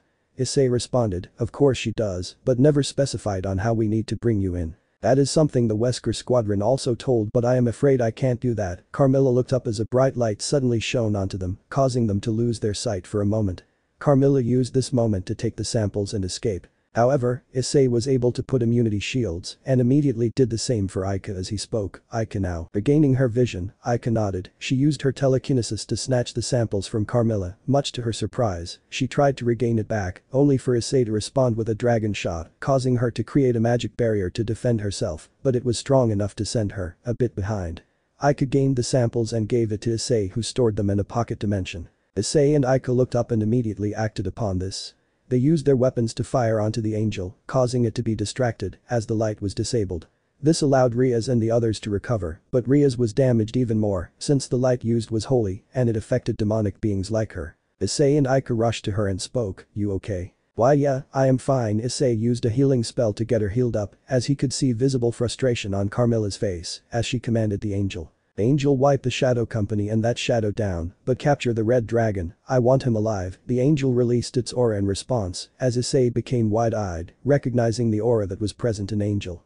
He knew the Black Arms knew about his past. And now, he found out how they came to know about his past. Chapter 23. Mechanical Angel. The angel was releasing immense aura into the field, making the 5 members of the 501st stagger and worry. Issei had his Excalibur in the ready and got into his stance. He glanced towards Rias and thought, amongst our group, Rias is the most vulnerable due to her demonic blood. When that thing uses holy light, I need to find a way to defeat that before it could do that. Its wings are a source. Maybe I can disable that, but I need to subdue it quickly. His thoughts were snapped when Carmilla announced. Angel, terminate these people, but I want the Red Dragon Emperor alive. The angel's wings glowed as Carmilla looked towards Issei and Ingvild and had her own thoughts. Dealing with him is something I need to make him pay for tormenting Nicholas. His beautiful face was destroyed by that dragon. He will pay for this. Carmilla looked towards Issei and internally grinned. I can bring him in, doesn't mean I have to bring him in one piece. Carmilla knew that the angel had dragon slaying light as well, which it did not reveal, as she decided to flee from the location watching from a safe distance. Ika tried to subdue her, but the angel tackled her to the ground. Issei and the others assisted her as the former went into his balance breaker state. They all were fighting against the angel. Issei blocked several attacks from the angel using the Excalibur as it constantly unleashed several light spears on the team, which caused Issei to block his side of the light spears. Ingvild followed it up with her own lava elemental magic as it started to burn down the light spears heading her way as the others generated magic barriers. Riaz and Kaneko soon followed it up by unleashing several blaster shots towards the angel, which only grazed the armor, as Ingvild and Ika took their weapons as well. However, the angel was unfazed, with Issei firing several dragon shots, which caused it to slice them in half, completely destroying them with ease. Darn it, Issei exclaimed with frustration, as he looked at Riaz, who nodded. The duo dropped their weapons as Riaz brought her gravity dust mace, which was made of vibranium, a special metal that was found in the Frontis Kingdom. All members of the Shadow Company had access to this metal. Using her strength, the duo charged at them, as Issei commanded while looking away, unleash support magic upon the angel. When I ask you to, the three girls nodded, as Issei and Riaz dashed towards them with their weapons in their hands. Slash strike. Both of them attacked the angel at once, who blocked one with its blade, which was the Excalibur, and while the angel blocked the attack, much to Ria's surprise, as the girls unleashed a barrage of magical attacks, comprising of elemental attacks such as fire, lightning, rock, lava and magma, as it caused a massive explosion, but when the dust settled, the angel was barely damaged. Upon closer inspection, the armor was healing with ease, much to the 501st shock, as Carmilla spoke mockingly. Did you really think that my creations would falter so easily? Carmilla's words angered the 501st, especially Issei, as she commanded the angel. Unleash protocol, divine decimation. The angel's body suddenly glowed with massive holy light. Riaz tried to escape, but the angel did not let go of her mace. Issei reacted quickly, getting Riaz out of there, as he carried her, much to the girl's surprise. She did ended up losing her mace though. The holy light was too strong, this would have seriously damaged her, as the angel unleashed a very strong holy explosion towards the team, as he brought her to a safe location. Quickly reacting, Issei created a very strong magic shield to protect them, as Ingvild assisted him to defend her team, as when the light died out, everything returned to normal. You okay? Riaz nodded as Issei released her. Upon closer inspection, there was a small red tint on her face. This was the second time he was able to save her, otherwise she would have been damaged badly. However, that all changed when Carmilla spoke. It is time to take my leave. Nice talking to you, Issei. Carmilla spoke with a mocking tone as she fled. Issei tried to use gravity magic, but the angel threw several halos at Issei, forcing all of them to defend, giving Carmilla the window to escape. Issei gritted his teeth in frustration as Carmilla opened a secret hatch and managed to escape. He dashed towards the angel with the intention to defeat it at all costs. The angel unleashed a storm of light barrage needles at the group, as Riaz used her destructive magic to protect her and her team. It soon dashed ready to slice off Ria's head, however Issei blocked it with his blade, Excalibur. He used Earth stance to protect her team. Riaz was able to maneuver around the field and get her mace back, which Carmilla failed to get. Ingvild followed it up by unleashing a strong magic blast at the angel's behind, staggering it for a moment. The angel soon flew up to the sky as it unleashed several daggers of light, however these were aimed at Issei, who blocked several of it. Unfortunately, one of them struck Issei's hand, making him hiss in pain. Dragon Slayer Drake mused in response, be careful, that woman Carmilla must have infused Dragon Slayer onto this being. Riaz quickly followed it up by using destruction magic. She had to be careful to not destroy the laboratory due to what existed in this laboratory. Carmilla would have some traps as well. The angel flew into the group as Issei blocked it with his Excalibur, as Kaneko flung some nuclear explosive magic towards the angel, as Issei jumped in the air, avoiding the explosion. You okay? Kaneko asked as Issei nodded. He soon saw the damage on the angel, as he could start to see the skin. The angel's visor was flickering, however it soon unleashed a storm of holy light, as Issei protected his team using a very strong magic barrier. While this was going on, Issei spoke to Ika.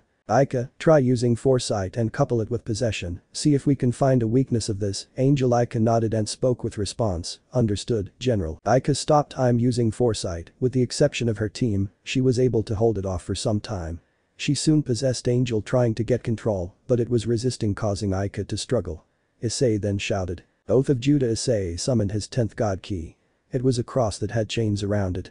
He immediately encased onto the ground, implanting it. This was the Oath of Judah. He knew Ika won't be able to control Angel for much longer. Issei commanded several chains to restrain Angel, making it unable to fly or evade attacks with any power. He made sure to deal with any of the holy magic attacks headed her way, knowing he had to protect his squad. He commanded. Off power release illusion Pedian. The room suddenly changed as the Oath of Judah transformed into a dimension with several clockworks. The gears around the whole lab were turning, which was completely restraining the angel like it was nothing. The angel felt a complete loss of power and mobility. Issei removed the Oath of Judah from the ground, seeing the helpless angel on the ground trying to use any attack it could. He looked towards Riaz and spoke. It's time to end this. Riaz nodded as she stepped forward. She spoke to Issei. I will be using my most strongest attack. This will defeat the angel. How long will this dimension last? 5 minutes till it starts to penalize me, Riaz gave a smile that was more than enough for her to take her to defeat the angel. Her expression changes to that of anger, she starts to charge for a minute, as Issei could sense a massive amount of mana from Riaz, he could also see her fists emit a vile green glow. Ingvild, barriers now. Ingvild nodded as she generated a magic barrier of her own.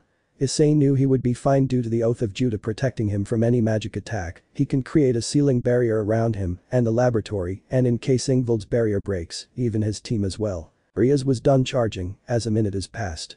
Ria's eyes shoot open, and her eyes are the same vile green as it is currently. Demon splash flare, Riaz shouts as everything around the angel is obliterated, including the angel, as a green energy flare was sent towards her. Ingvild struggled to maintain the barrier, and it broke, due to Ria's immense attack, however much to their surprise, neither was harmed as they noticed Issei with a smile, he has got their back and will protect his team at all costs. They returned a smile of their own as well, with Ingvild having a small red tint. Once the dust settled, Riaz could be seen with an evil smirk, stating job well done. However, Riaz turned around to see the laboratory completely unharmed, she looked at the general, knowing this was his doing, she was terrified and surprised by how powerful the god key Oath of Judah was, it completely sealed any power that had come into contact with it. She was glad Issei was on their side. She looked to see him disable the Oath of Judah. She soon looked towards her team and exclaimed with worry, "Are you three okay?" "We are fine, thanks to the general setting up the sealing power of Oath of Judah, we were protected." She looks towards Issei and thanks him. "I would like to thank you for protecting my shadow company." Issei nodded and spoke, "You needn't worry, protecting my legion is what a general does." Riaz returned a smile, as she then asks, "So this is the power of the Oath of Judah?" "Yep," Issei responded as he continued, "This is what it is capable of, it can seal any magic power, even effectively erasing it completely. That was what I used to prevent the attack from harming the lab or any of us." "Yeah, I know, sorry, I got carried away." Riaz spoke while rubbing her head, as soon, the electricity started to be heard causing everyone to turn to the angel, only to see her whole body turning unstable.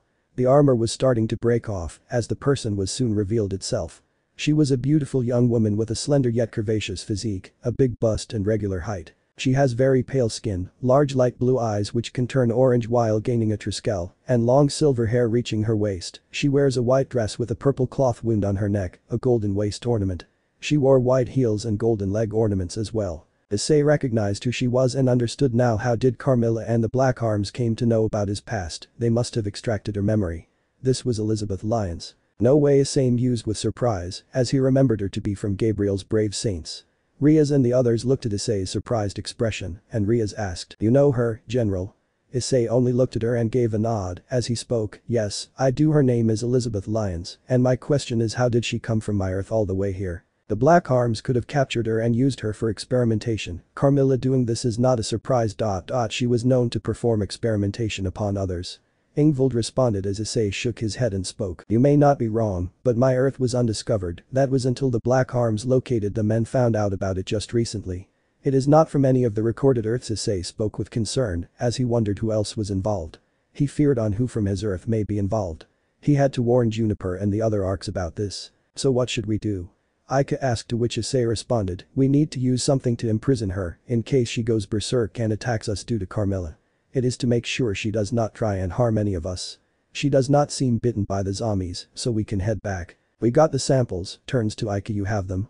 Aika nodded as Issei spoke, "Keep it with you and hand it to the Wesker squadron once we leave from here." Very well. Issei carried Elizabeth on her back, he was still in his armor, soon enough the doors opened up, revealing the rest of the 501st comprising of Nyx, Invictus and Elias, along with the newly joined Inko Midoriya, who assisted them in taking down the bows. Issei then spoke, "Midoriya?" Inko nodded as she spoke, "Yes, General, I was able to get to your legion before many more could be killed. Did you get the samples?" Issei nodded as he motioned Aika to give the samples to Inko, who looked at and spoke, "Yes, this seems to be fine." She soon turned her attention to Elizabeth as even the others did so. Nyx was surprised to see who Issei was carrying.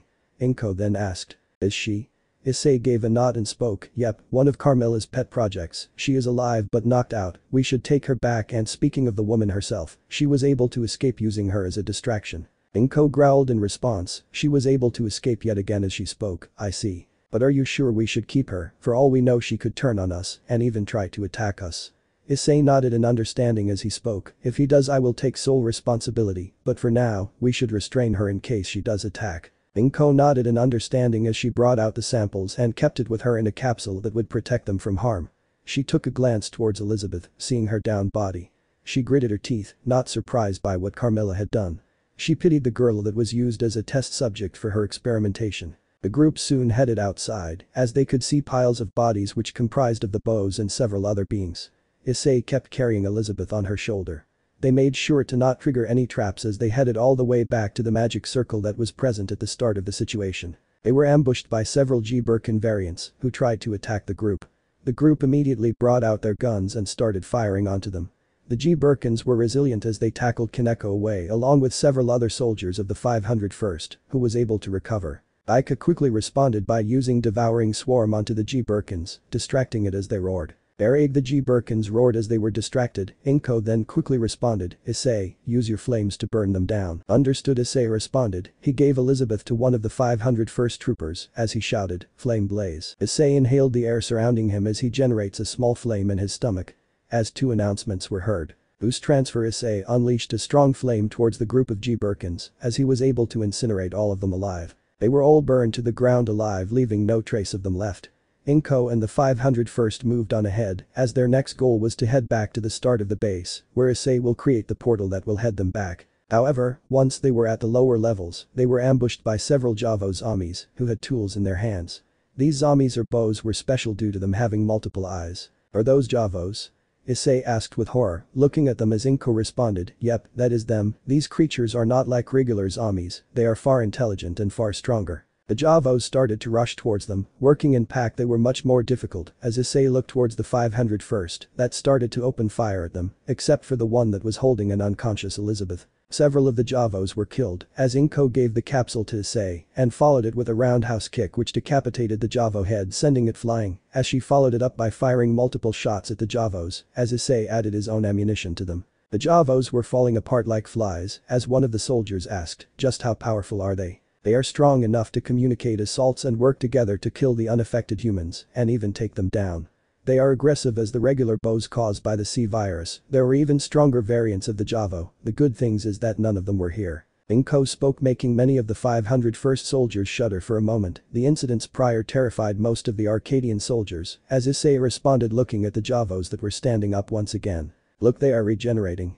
The Javos that sustained some of the damage were reviving as Issei looked to the Legion and spoke. "Does anyone have a grenade?" Issei asked, to which Kaneko spoke, "I do." "Give it to me." Kaneko nodded as he used the boosted gear as it announced. Boost transfer. Issei enhanced the explosive power of the boosted gear and spoke, "Once I throw this grenade, everyone sprint towards the rendezvous point." Immediately they all nodded in response as Issei opened the pin and they all rushed on ahead. Issei was the last to leave. He helped the soldiers that were wounded. He took Elizabeth with him from the soldier who ran towards the point.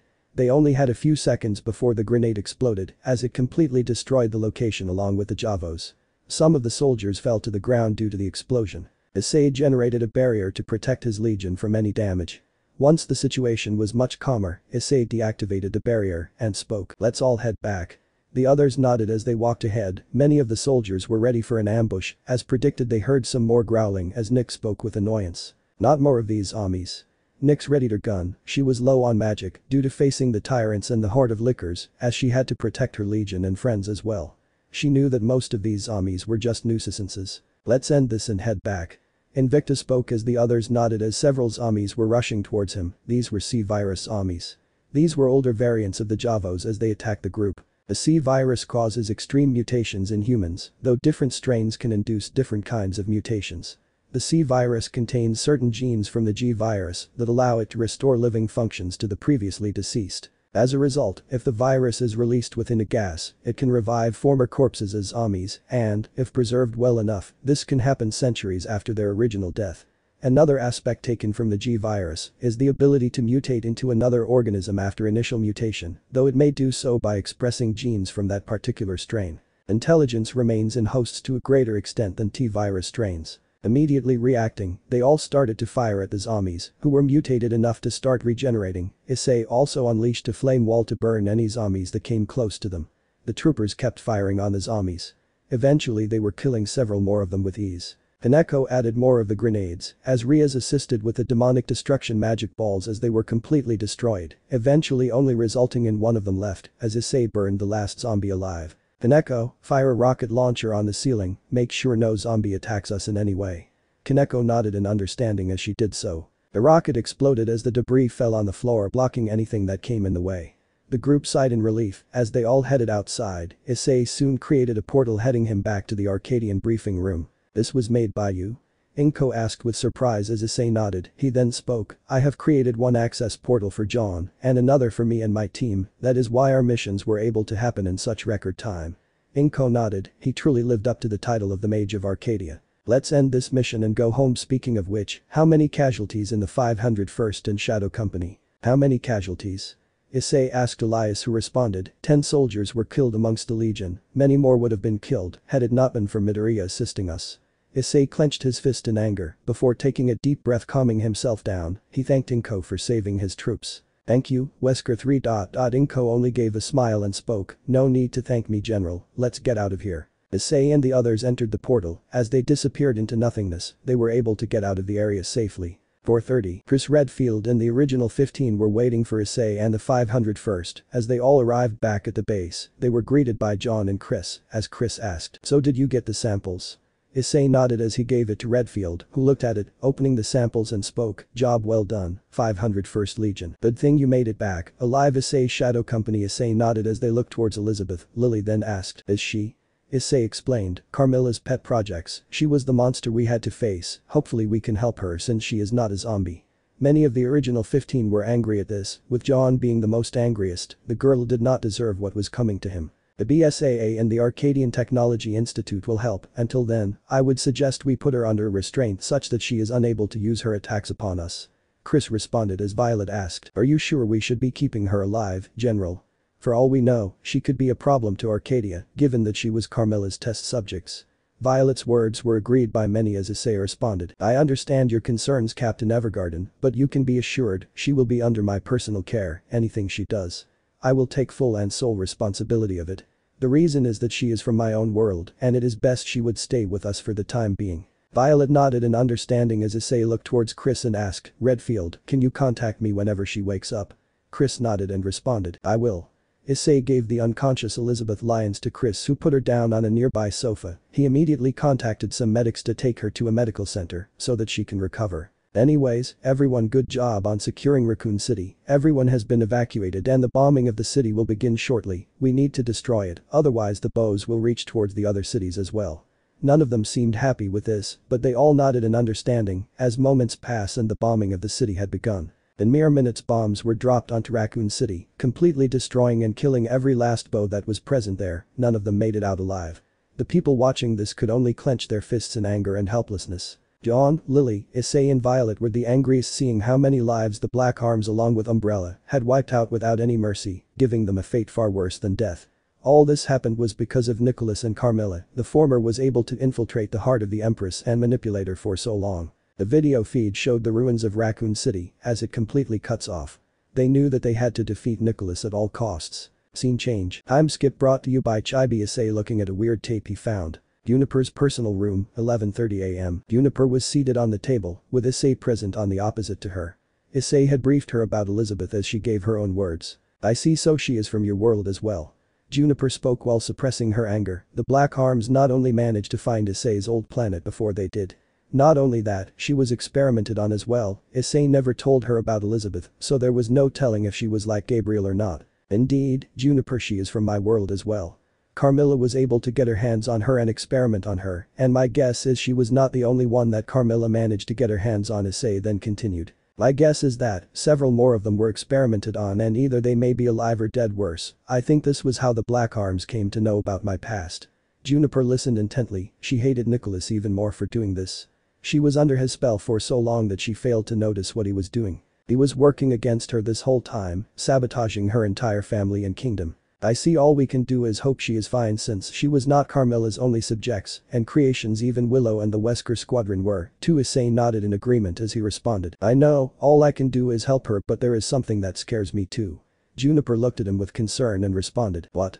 Issei looked at her and spoke, "I fear that the Black Arms may contact the faction leaders and try to bring them to their side. Given their hatred for Nyx and Hades, they will do anything in their power to capture them. I did inform you about their pasts as well, right?" Juniper nodded, she was aware of their actions, due to her talking with Issei and him starting to not hide his past anymore, but with how much they have contributed to Arcadia, especially Kingdom of Hell, she was able to see that they are on her side. Same goes for Nyx, she trusted her due to her being associated with Issei, and she knew that none of them will cause any problems to them, since they are also assisting Arcadia in the civil war. Not to mention, you know why they would want to capture me, right? I told you about Dai, right? Juniper nodded as she spoke, yeah, he would want you back since he would be struggling to maintain his image back home. No matter Issei, if they join the Black Arms they will be swiftly dealt with. Juniper spoke coldly, she never had any empathy for the faction leaders anyway. Issei nodded in understanding, as he could only pity what would be coming for them next. Anyway, Ice, don't think about it too much. You should head back and get some sleep. Issei nodded in response as Juniper spoke, regardless, I saw the mission report Jean had sent me just before you came, and I must say good job. I thank you. Juniper only gave a smile and spoke, you even found a way to infiltrate the Black Arms and successfully get the samples, but you should head to sleep, you have been awake the whole night. I understand, Juniper. Issei spoke as he teleported out of there, leaving Juniper alone. She did not know what to say, but she would take what Issei said into account. If his words were true, and if the Black Arms were to recruit the faction leaders, they need to be dealt with swiftly and accordingly, and they will be stopped in case they become a problem. Chapter 24.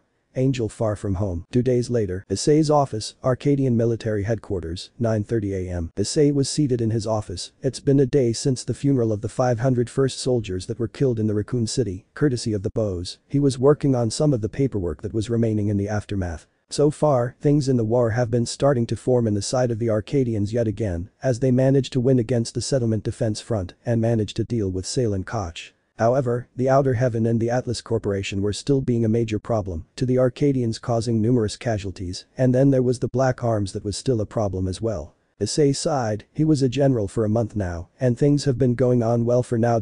He had come back from the funeral for the fallen alongside the rest of the 501st, as they vowed to avenge all those that they have lost. So partner, how are those strategies playing out? Drake asked Issei, who responded, I'd say pretty well. I mean, I did learn from what Elsha and Belzerd had done and developed my own variants, who knew low magic teleportation circles would not only reduce casualties, but also have a higher success rate in the missions. Issei mused as Drake spoke, regardless, they would have been so proud of what you have turned into. Yeah, Issei spoke with a sad tone, they were almost akin to his own mentors, and he wished for them to be present even now. He remembered their encouraging words before they sacrificed themselves, so that he could live. You are the best person I can call a student, and as a mentor to his student, I can say my final words: live well, eat well, sleep well, train well, and most of all, live your own life, and live it happily. Elsha spoke while embracing him before her soul was destroyed to keep Issei's alive. You are the next generation, our time has long passed. 1,000 generations of suffering and despair end with your arrival. Don't let anyone ruin that for you. Issei. Belzerd spoke while ruffling Issei's hair as his soul gets destroyed. Drake knew how much those two meant for him, as he had spoken, partner, they wouldn't want you to become this sad, you know. Issei nodded as he spoke, yeah, I guess you are right. Drake chuckled, as suddenly the phone rang. He picked up the phone and spoke. Yes. The one who had called was Elias, who had spoken, General, your family has come to visit you, should I send them in? Sure, send them, I am free, right now, Issei responded as he cuts the call. Time has passed as Hades, Persephone, Melino and Macaria came inside the room. Issei gets up and before he could greet Persephone greets him with a massive hug that almost causes him to fall down, as Persephone exclaimed. Ice-chan, I missed you so much. Persephone did not change much in the past 2 years, she still looked the same, except her clothing, which was now comprised of petal crowns around her shoulders, a bluish-black dress, which had a design pattern in the form of a Hercules. She had worn a brown skirt with its insides being red and brown slacks that extended all the way up her upper thighs, attached by a clothing that she had worn. Her shoulder sleeves were white and her dress was fully sleeved. She also wore a necklace that had a ruby at its center. I missed you too, Mom. Issei returned the embrace. Hades's family is the one he can call his own true family. The reason Issei called Persephone Mom was because of a request she had. She was reluctant on putting it forward, but Issei asked and was persistent. When this was told, Issei was happy to call Persephone his mother and Hades his father. He did see them as his family, and he didn't mind calling them that, much to their happiness. Soon after the group settled down, as Persephone split up from Issei, who had finally had some breathing room. He noticed Hades has barely changed, unlike Persephone and his daughters, well, they had a complete makeover. Now Melino wore a tactical army gear, she wore a white military t-shirt with gloves. She wore a bulletproof vest and black pants. There were several pouches that had gun bullets or guns along with grenades. While Macaria wore something similar, but her shirt was black and she wore a belt with multiple pouches. They had just recently integrated into the military. Wow, you two look completely different, Melano, Macaria.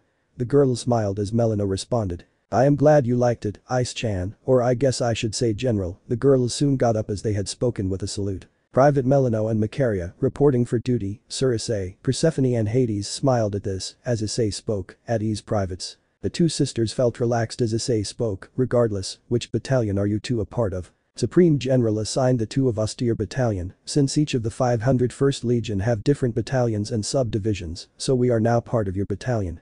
Issei thought for a moment and spoke with a shrug, sure, why not, plus Nyx would be happy to have you around. The girl smiled in happiness, as Persephone asked, who else is part of the battalion aside from Nyx? Issei spoke, the one whom you met downstairs, Elias Greystone and Invictus for now and then the two of you. Then Riaz has her own shadow company, and Ingvild has her own battalion that are affiliated with us. And Ingvild has her own battalion, followed by Kiba, who has his own subdivisions, you name it. Issei spoke, as Hades spoke with a tone of surprise. I was surprised when Riaz existed in this world. She is nothing like the spoiled brat of our world and is actually respectful and reserved. She treats her superiors with utmost respect and I was surprised to see that she also has a sister instead of Surzich's. Hades spoke, remembering meeting her whole family in the kingdom of demons. Hades currently has a very high position in the kingdom due to his works and efforts. Despite his past terrorism actions, his achievements couldn't be overlooked as he fought for the kingdom when the Black Arms invaded them almost multiple times. He has met several demons, including one of them who is stated the strongest demon. He was El Diablos, or better known as Diablo. The prime evil, the lord of terror, the leader of the great evils, and the ruler of hell. You are right, I learned that the Arcadian variants of the people from our old world are nothing like the ones from our old world. They are separate people, even Ingvild, who was completely different.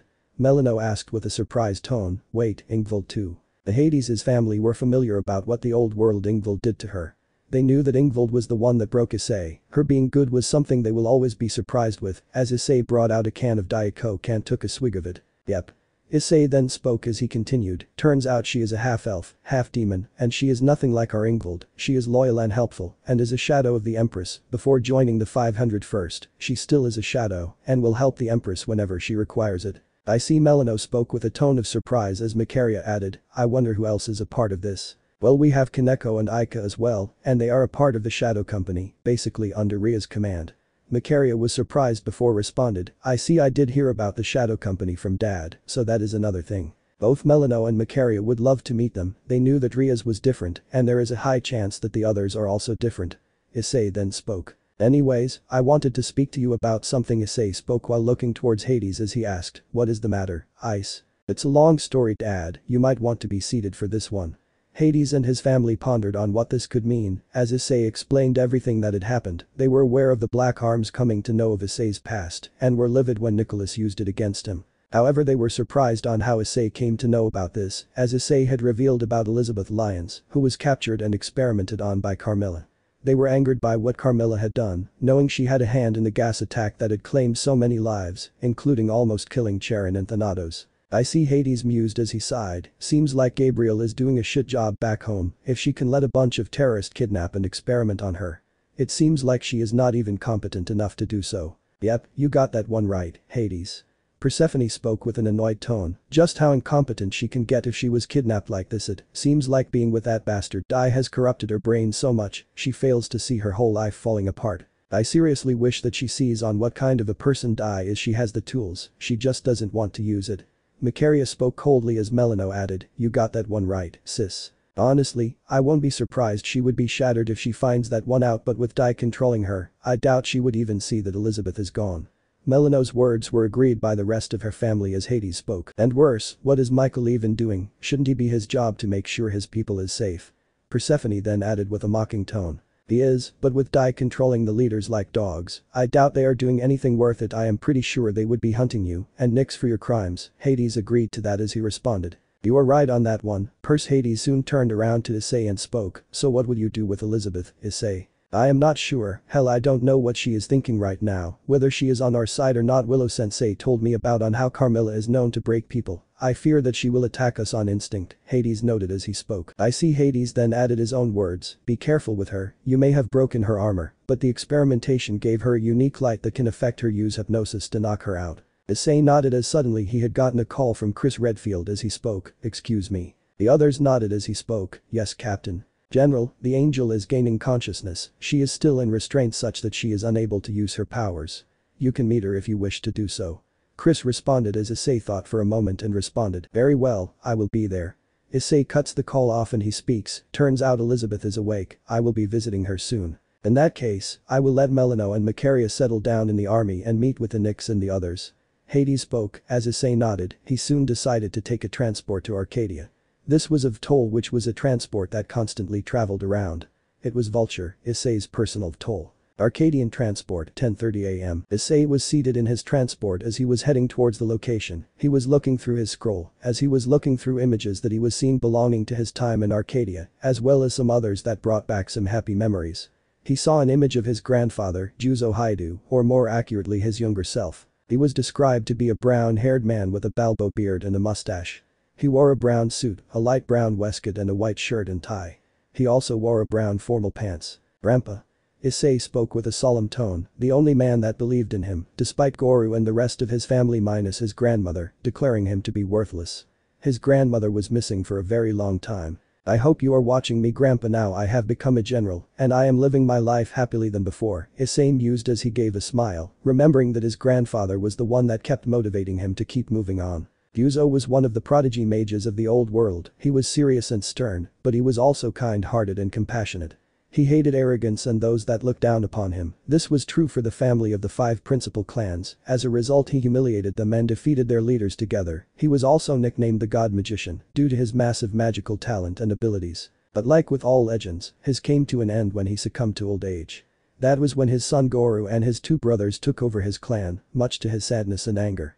He knew that his clan will have a dark age, and he knew that it won't go away for a long time, but when he saw Issei, he knew he had hope. Issei did not have arrogance like his brothers and cared for him. He treated and loved Issei despite him being disowned, a rule that Juzo managed to abolish, but Goru brought it back, much to his hatred, but given that he was weak, he had to relent. When he died, that was the day when Issei's dark life began, until he met some people and headed to Arcadia.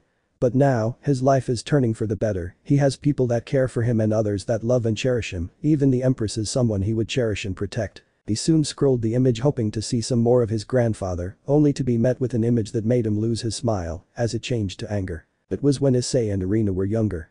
He thought she was a friend, but that was a lie. "I really need to clean up my scroll."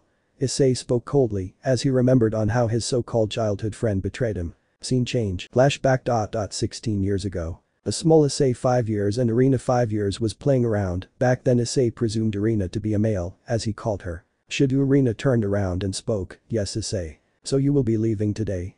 Irina nodded as she responded sadly. "Yes, Issei, I will be going today. It was quite fun playing with you," Irina responded as Issei called out to her, but her parents came, who were Tauji and Mina. Hyoudou as Tauji spoke, "We need to leave, Irina." Irina looked at her parents and nodded, as she spoke, "Goodbye, Issei." "Goodbye, Hyoudou," Issei spoke sadly as he continued, "Hyoudou, please promise me, we will meet again, right?" "We will, Issei, we will." Irina responded, as they soon left, leaving Issei alone to deal with his miserable family. He had to go back, since that was the last time he would be seeing her, anyways. But fate does work in mysterious ways. Time skip 13 years later. Irina and Dai were talking to each other, as Irina greeted him, "Hey Dai, it's been such a long time since we have met." "You bet," Irina-chan say, "Don't you have someone else to meet as well?" Irina thought for a moment and responded, "Not really." Issei. Dai spoke with a mocking grin as Irina responded, "Oh him, I could care less on what he does, if anything I came primarily for you." Both laughed, as Issei heard everything and walked away dejected. Another abandoned him for his brother. He was thinking of showing her something, but he was glad he saw the reality of his so-called friend. Drake was furious at Irina for letting this happen, however, as for now he could only console and calm down Issei now. Flashback ends. Scene change. Issei looked at the image and sighed. He soon deleted the image, seeing that it was just a waste of space. Soon enough, an announcement was heard from the pilot of the VTOL. "We are currently landing in the base, General." Issei nodded as he spoke, "Yes, please stay here till I come back." "As you wish, General." Issei got up and headed down from the VTOL. He had informed Juniper prior, who said that she would be bringing 2 people that would help Elizabeth. Scene change. The SAA base, Arcadian military base, 1:30 p.m. The Vulture soon landed as Issei got down, as he was greeted by Juniper, Shiho and Citri. They were accompanied by another person. She was Sherry Birkins, who was described to be a blonde-haired woman with blue eyes. She seemed to be wearing winter clothing. "Ah, Issei, we have been waiting for you." Juniper spoke with a smile as he greeted the rest. "In a while, Juniper," Wesker 2 and Wesker led. Both Shiho and Citri shook their heads, and Citri responded, "Please General, call us by our first names," Citri and points to Shiho. Shiho. "Very well, for me, call me Issei." The two nodded in response as he looked at Sherry as Shiho introduced her. "Meet Sherry Birkins, an agent of Arcadia and recently transferred to the BSAA. Birkin? Meaning you or Issei continues as Sherry speaks. "Yes Issei, I am the daughter of William Birkin, but unlike him I chose to fight against bioterrorism. Umbrella is what made my parents' legacy, and I am not going to make it mine." Issei nodded, remembering Jade telling him about William Birkin's hand in making the T-virus and the discovery of the G-virus, or the Golgotha virus. He understood that she was not going to let her family's legacy be hers. "I see," Sherry nodded as he spoke. "Well, it is nice to meet you too, Miss Sherry. Just call me Sherry, and I believe Redfield called you here for the one you call Elizabeth Lyons." Sherry responded as Issei spoke. "Yes, how is she doing?" "She is doing fine, she just has woken up, but her body composure, it is not like anything BSAA has encountered. The good thing is that there is fortunately no recorded virus present in her body." Sherry's words made the guests sigh in relief. However, her body has been mutated and strengthened beyond comprehension. There was manipulation of the cells, almost akin to how the cells mutated in the bodies of the Wesker Squadron, implying that she is fast and strong, almost akin to the Wesker Squadron. Issei noted as he could sense anger from both Shiho and Citri, meaning she was a victim of Carmilla. They hated on how many lives has she ruined in the name of science. Not to mention, there was traces of magic in her body. She had magic slaying light which comprised of dragon slaying, demon slaying, angel slaying, and many more comprised inside of her body. Issei noted what Sherry was saying, as he knew this to be true. He and Riaz were injured when Elizabeth released her light onto them. Ingvild was able to escape due to her creating a magic barrier which protected them. "Very well then, anything else we need to know before we head inside?" Issei asked after a thought as Sherry spoke. None whatsoever. Captain Redfield will continue from here on out." "In that case, lead the way Sherry." Sherry nodded as they all headed inside the BSAA base, as they all kept walking. Many of the military men were working tirelessly to find a cure to the virus samples that the 501st was able to retrieve.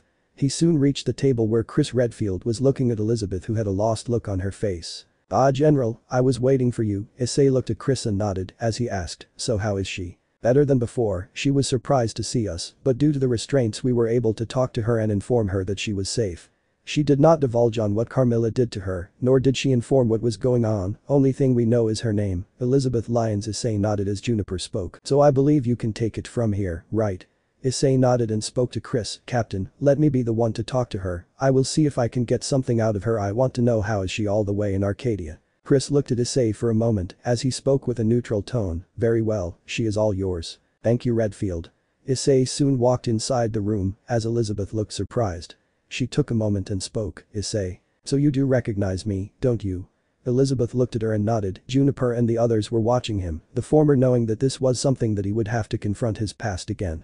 She hoped he would handle it better than before. "So how did you fall into the hands of the Black Arms?"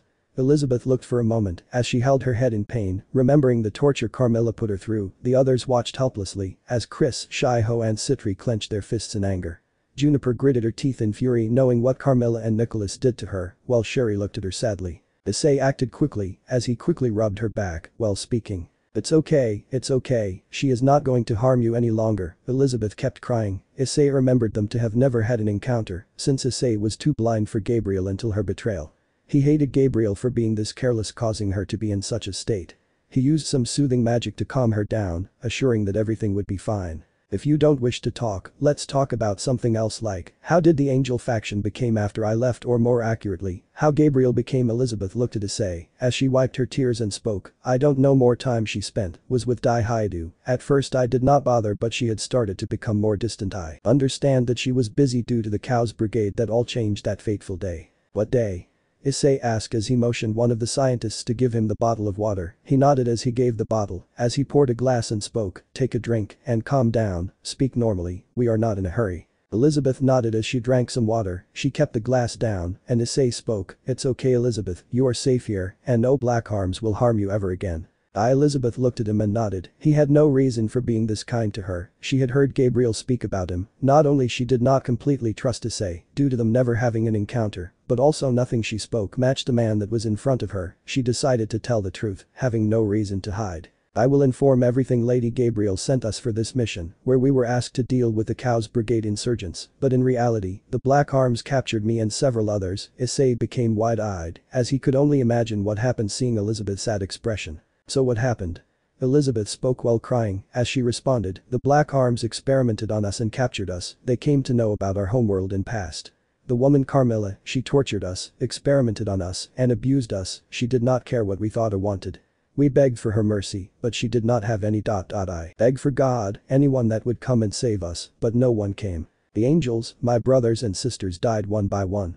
Until I was the only one left, only one that was able to handle the experimentation, the only one that made it out alive. I eventually broke and became a servant of the same woman that made me like this, made me, the angel. Elizabeth spoke while looking at her mechanical wings. Her old angelic wings were gone as she spoke. Look at me, Issei, they did this to me, please, I will do anything, I don't wish to go back, please save me, Elizabeth exclaimed while holding onto Issei's vest. Issei saw the desperation in her eyes. She would do anything just to make sure she does not fall into Carmilla's hands. He was beyond angry at three people, Gabriel and Michael, for being this negligent, and Carmilla, the mastermind that broke Elizabeth. In his anger, his dragon scales were showing as Drake sent some soothing energy to calm him down. I see. Elizabeth looked at him wondering what is his decision going to be as he spoke. I can assure you, you will no longer suffer. You are safe here in Arcadia, where the Black Arms or Carmilla cannot reach you. Elizabeth looked towards Issei as she started to cry on his vest. Issei rubbed her back, calming her down. He hated what she had gone through and made sure that she would be alright. After a while, she calmed down as she spoke with an apologetic tone. Sorry for ruining your clothing. Issei shook his head and responded, it's fine, not to worry. He looked towards Juniper and she nodded. She motioned both Shiho and Citri to head inside. Juniper couldn't help but be proud of him once again, not letting his past decide his choices. He was starting to get over his past, and soon it will be nothing but history. The trio soon went inside as Elizabeth looked at them and spoke, who are you people? I am Juniper Arc, the Empress of Arcadia. It is nice to meet you, Elizabeth Lyons. Elizabeth nodded. She soon bowed in greeting as she spoke. I am sorry for. Don't be, Elizabeth, we heard everything, and we know for what happened to you. I would like to apologize for what my former husband Nicholas did to you. Elizabeth was surprised as she asked, he is your husband? That man, he is nothing but a monster he and Carmilla enjoyed when my brothers and sisters died. Elizabeth spoke with a bit of fear as Juniper looked down with sadness. Another life was ruined by Nicholas. He has done a lot of damage to Arcadia and many others, and he had to pay. Juniper soon turned her gaze to Elizabeth and spoke, Elizabeth, he is not going to harm you anymore, and you are not the first I helped with. And to make amends, please let me help you, Elizabeth. I will fix everything, the damage that Nicholas done, he will pay, but before that, I will help you settle down in Arcadia. Elizabeth looked at her a moment. She had faith in Issei, but Juniper, she was not sure to do so. Seeing this, Juniper knew what she had to do as she spoke. Let me tell you something, Elizabeth, you are not the only one who was a victim of that woman known as Carmilla. Juniper looked at Shiho and Citri as she continued, meet two more of Carmilla's victims, or creations as she calls it, the two members of Wesker Squadron. That being Citri Eisner and Shiho Nishizumi. Elizabeth looked at the two as they walked forward as Citri spoke, as Her Highness had spoken, I am the leader of the Wesker Squadron. We were a part of the Wesker project, and we know how you feel. People didn't survive the Wesker Squadron, and we were lucky for surviving this. Lions, listen, we know how you feel and you were just another victim, but we are willing to help you settle down. If you wish to live a normal civilian life too, we wouldn't mind. Shiho spoke as Citri added. Right now we are in the state of war, but we can make arrangements allowing you to settle down here. Her Highness and General can help you do so. Elizabeth, what do you say? Elizabeth looked at them, they were kindred spirits. She looked at Issei as he gave a nod. He trusted them and she could also have faith in them. I accept. Elizabeth spoke with a smile as she got up.